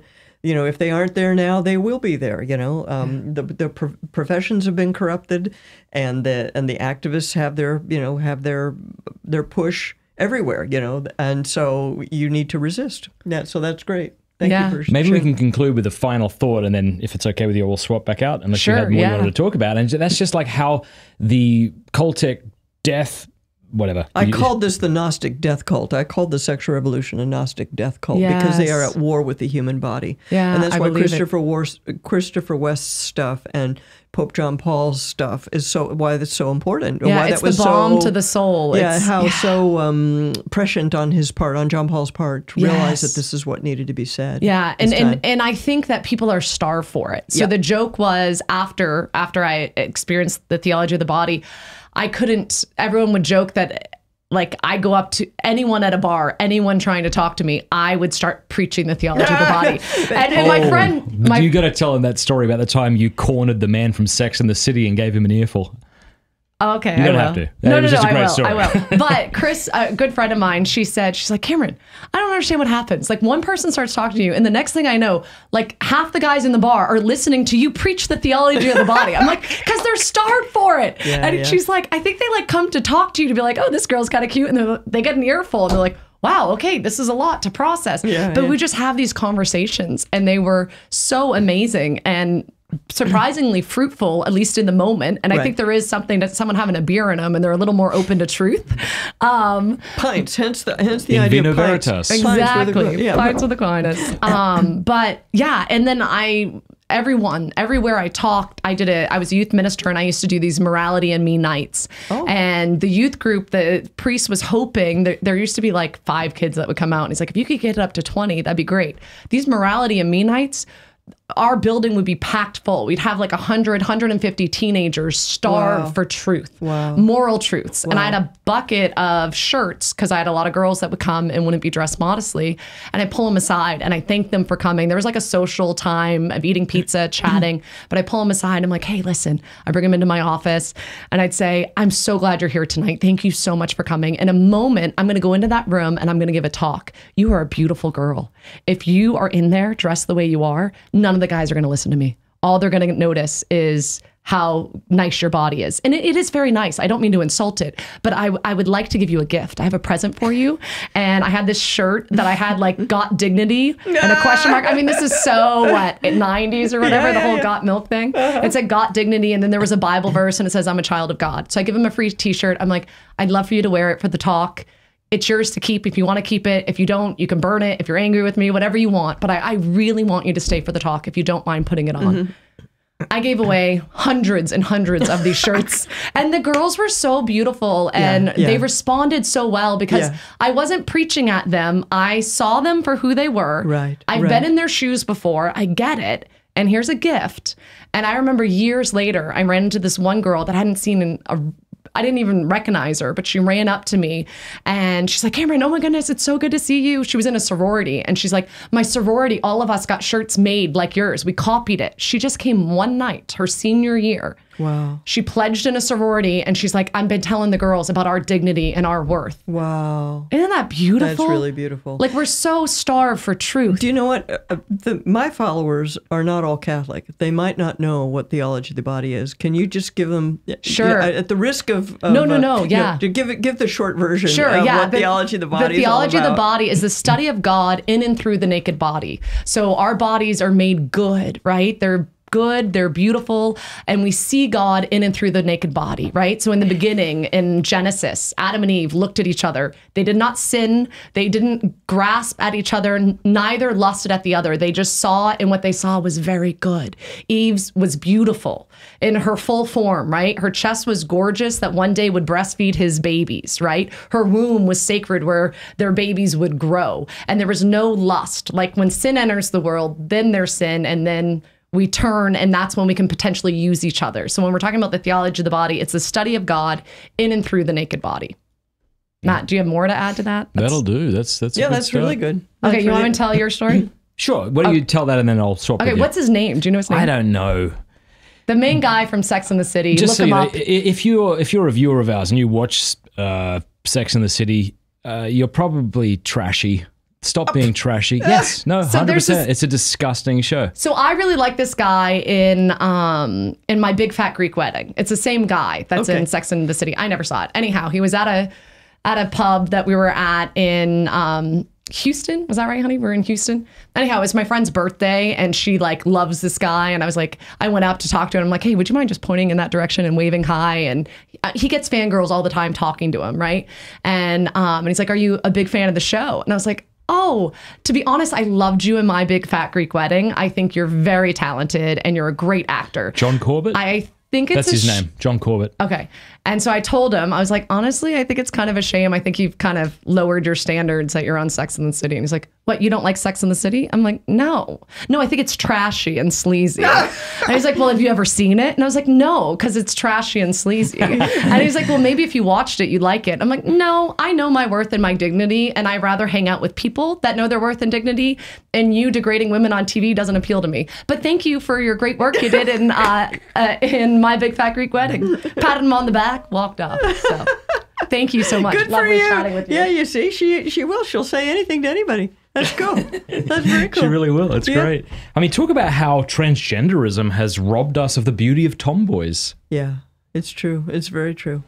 It's reduced femininity to lipstick and high heels while denying the intricacies and nuances of the female. The body, of what it means to be a woman. Yeah. Do you know, from time to time, people ask me, what do we say? What do we do about this? You know, I had one time a priest who was trying to figure out what to say to a bunch of third graders because there was a child who was going to try to change. And, you know, it was a mess for the whole school. It was a mess. And I think the child eventually left the school. And anyway, so I told him two things. There are two things you say to the kids. Who say they want to transition? No, to all the kids. Okay. To all the kids, you say, no one is born in the wrong body. Mm-hmm. No one is born in the wrong body. God doesn't make mistakes like that. Nobody's born in the wrong body. And the second thing you say to them, there are lots of ways to be a girl. There are lots of ways to be a boy. Yeah. Mm-hmm. It's okay. It's okay to be a boy the way you want to be a boy. To be a girl the way you want to be a girl. It's okay. You know, that's that's really great.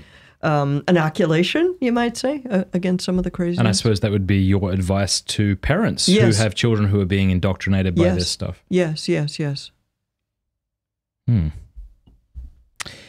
Scott Berg says, how do we deal with friends who have kids that are claiming to be transgender and the parents are determined to allow their teenager to go through with it and expect everybody to call the child by their incorrect name and accept their choices? Well, it depends. Do you feel like the energy from this thing is coming from the parents or coming from the child? You know, that's an important discernment for you to try to figure out, because I've seen it go either way. You know, I've seen sometimes the parents are enthused and driving the ship, and sometimes it's the child.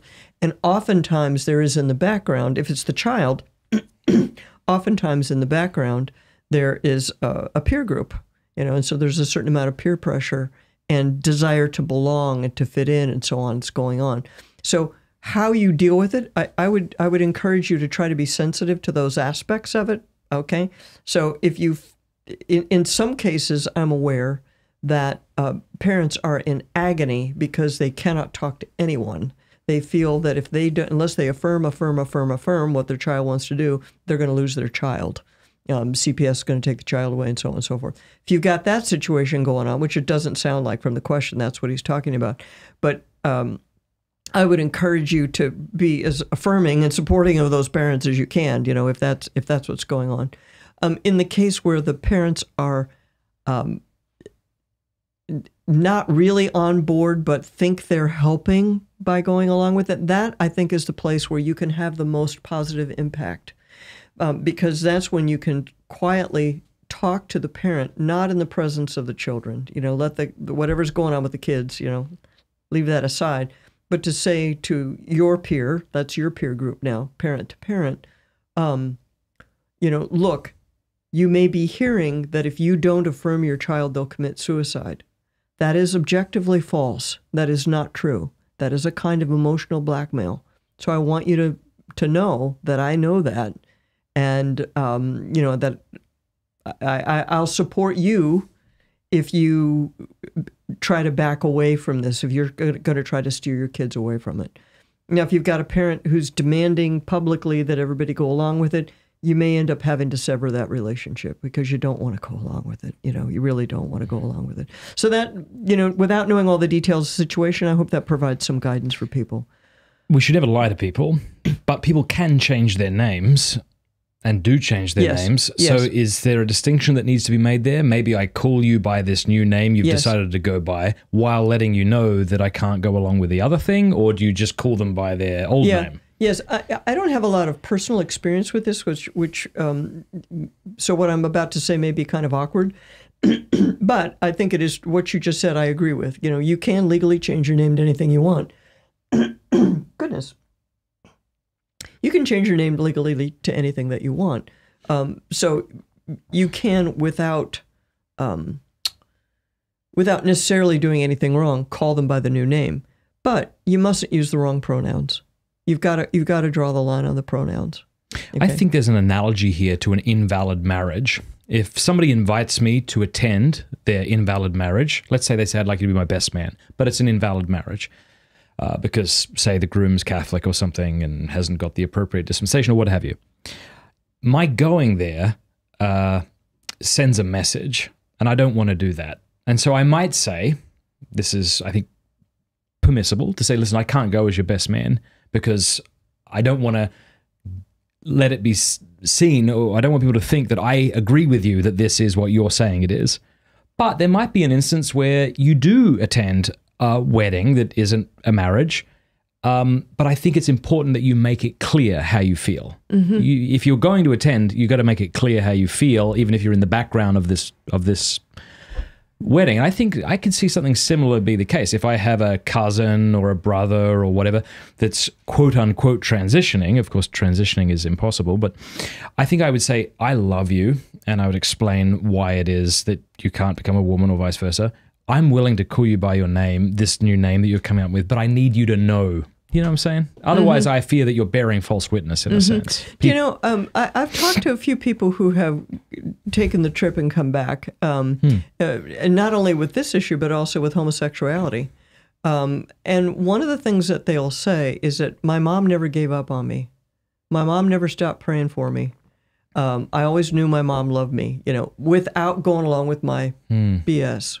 You know, I mean, just to put it bluntly, I've heard that from any number of people. So it's a complicated path. It's not a soundbite path. It's a path of actual engagement with a human person. And a lot of what happens to us in the whole sexual revolution propaganda mill, is that we're given sound bites, we're given labels for people, and that controls our thought. So you either affirm 100% or you're a hater. Okay, well, that's not how normal people behave towards each other at all, ever, right? Right? I mean, that's just not how you do it. And so to transcend those labels, I think, particularly if you are trying to maintain a relationship with somebody, you've got to take the time that allows you the time to say, this is what I really feel, this is what I'm really about, and here's what I believe to be true about you. You have great dignity as a person. I'm heartbroken that you think you need to do this to your body. I'm sad that you think you need to do this type of sexual activity. I don't think it's going to give you what you're looking for, but I want to stay engaged with you. And the person didn't ask this, but I'm going to say it because I think it's an important situation a lot more people are going to be coming up with. If there's a child involved, if you've got a relative or friend in a same-sex union and they decide to become parents, okay, they're going to do that through some form of donor, gamete donor, sperm, egg, something. They're going to be doing that. That means that child is going to have issues. Okay, it's just a fact. That child is going to have issues. If you can, in good conscience, stay close to the family, you may be the person who can help them 5 years from now. Because trust me, when people enter into this stuff, like Dave Rubin with his new babies, okay, they're all excited. They don't realize these babies are going to grow up. These babies are going to walk and talk and have thoughts of their own, right? Mm-hmm. And they're not looking that far down the road because no parent really can. When you become a parent, your life really totally changes and you don't really know what's on the other side of that divide. So you may be the person, if you can stay in relationship, you may be the person who can be available when the questions start or the problems start or the issues come up, that the dads aren't going to know how to answer. The cliches aren't going to work 5 years from now. Right? Mm-hmm. Yeah. Let's do a final question here because we do want to get you back to you got to put on this conference, Let's see. Nurse Life, who is a local supporter. And again, I want to say sorry to everybody who sent in questions that we didn't get to. Some of the questions that were asked have already been addressed, and it's also just not possible to get through all of them. So hopefully you'll understand that. Nurse Life says, academic clinician here. Many pro-transgender scientists receive federal funding from NIH for their research and salary, and that money ultimately facilitates their work as activist educators of nurses, physicians, nurse practitioners, etc. Shan't we organize to lobby politicians to reform the NIH and make this more difficult for my whack job colleagues? Nurse Life, you sound like my type of person. You should totally come to our summit. Because actually last year's summit, one of the things we talked about was the corruption in the professions. That was the whole theme last year. Now, it's not going to be so much the theme this year, but but medicine has been completely corrupted. Scientific research, completely corrupted. Exactly what she's saying here is exactly correct. And it's been going on a long time. I interviewed a guy on the abortion breast cancer link. That guy was canceled. He lost 2 jobs in the 1990s. That's how long this has been going on, right? And he literally had colleagues say to him, look, I agree with you. I know that what you're saying is true, but these people write the checks for my grants. So no, I'm not going to say anything. So the corruption is enormous. And you're correct that it would be great to try to lobby these, to reform the NIH, but that's a big bite. That's taking off a very big bite. The federal government is very hard to reform because it's so deeply entrenched. Right. And you saw how people reacted around COVID and how scared people were and, all that kind of stuff. There's an enormous amount of corruption within the public health establishment, and that's part of what you're seeing here. So an alternative approach is that we need to have alternative professional organizations.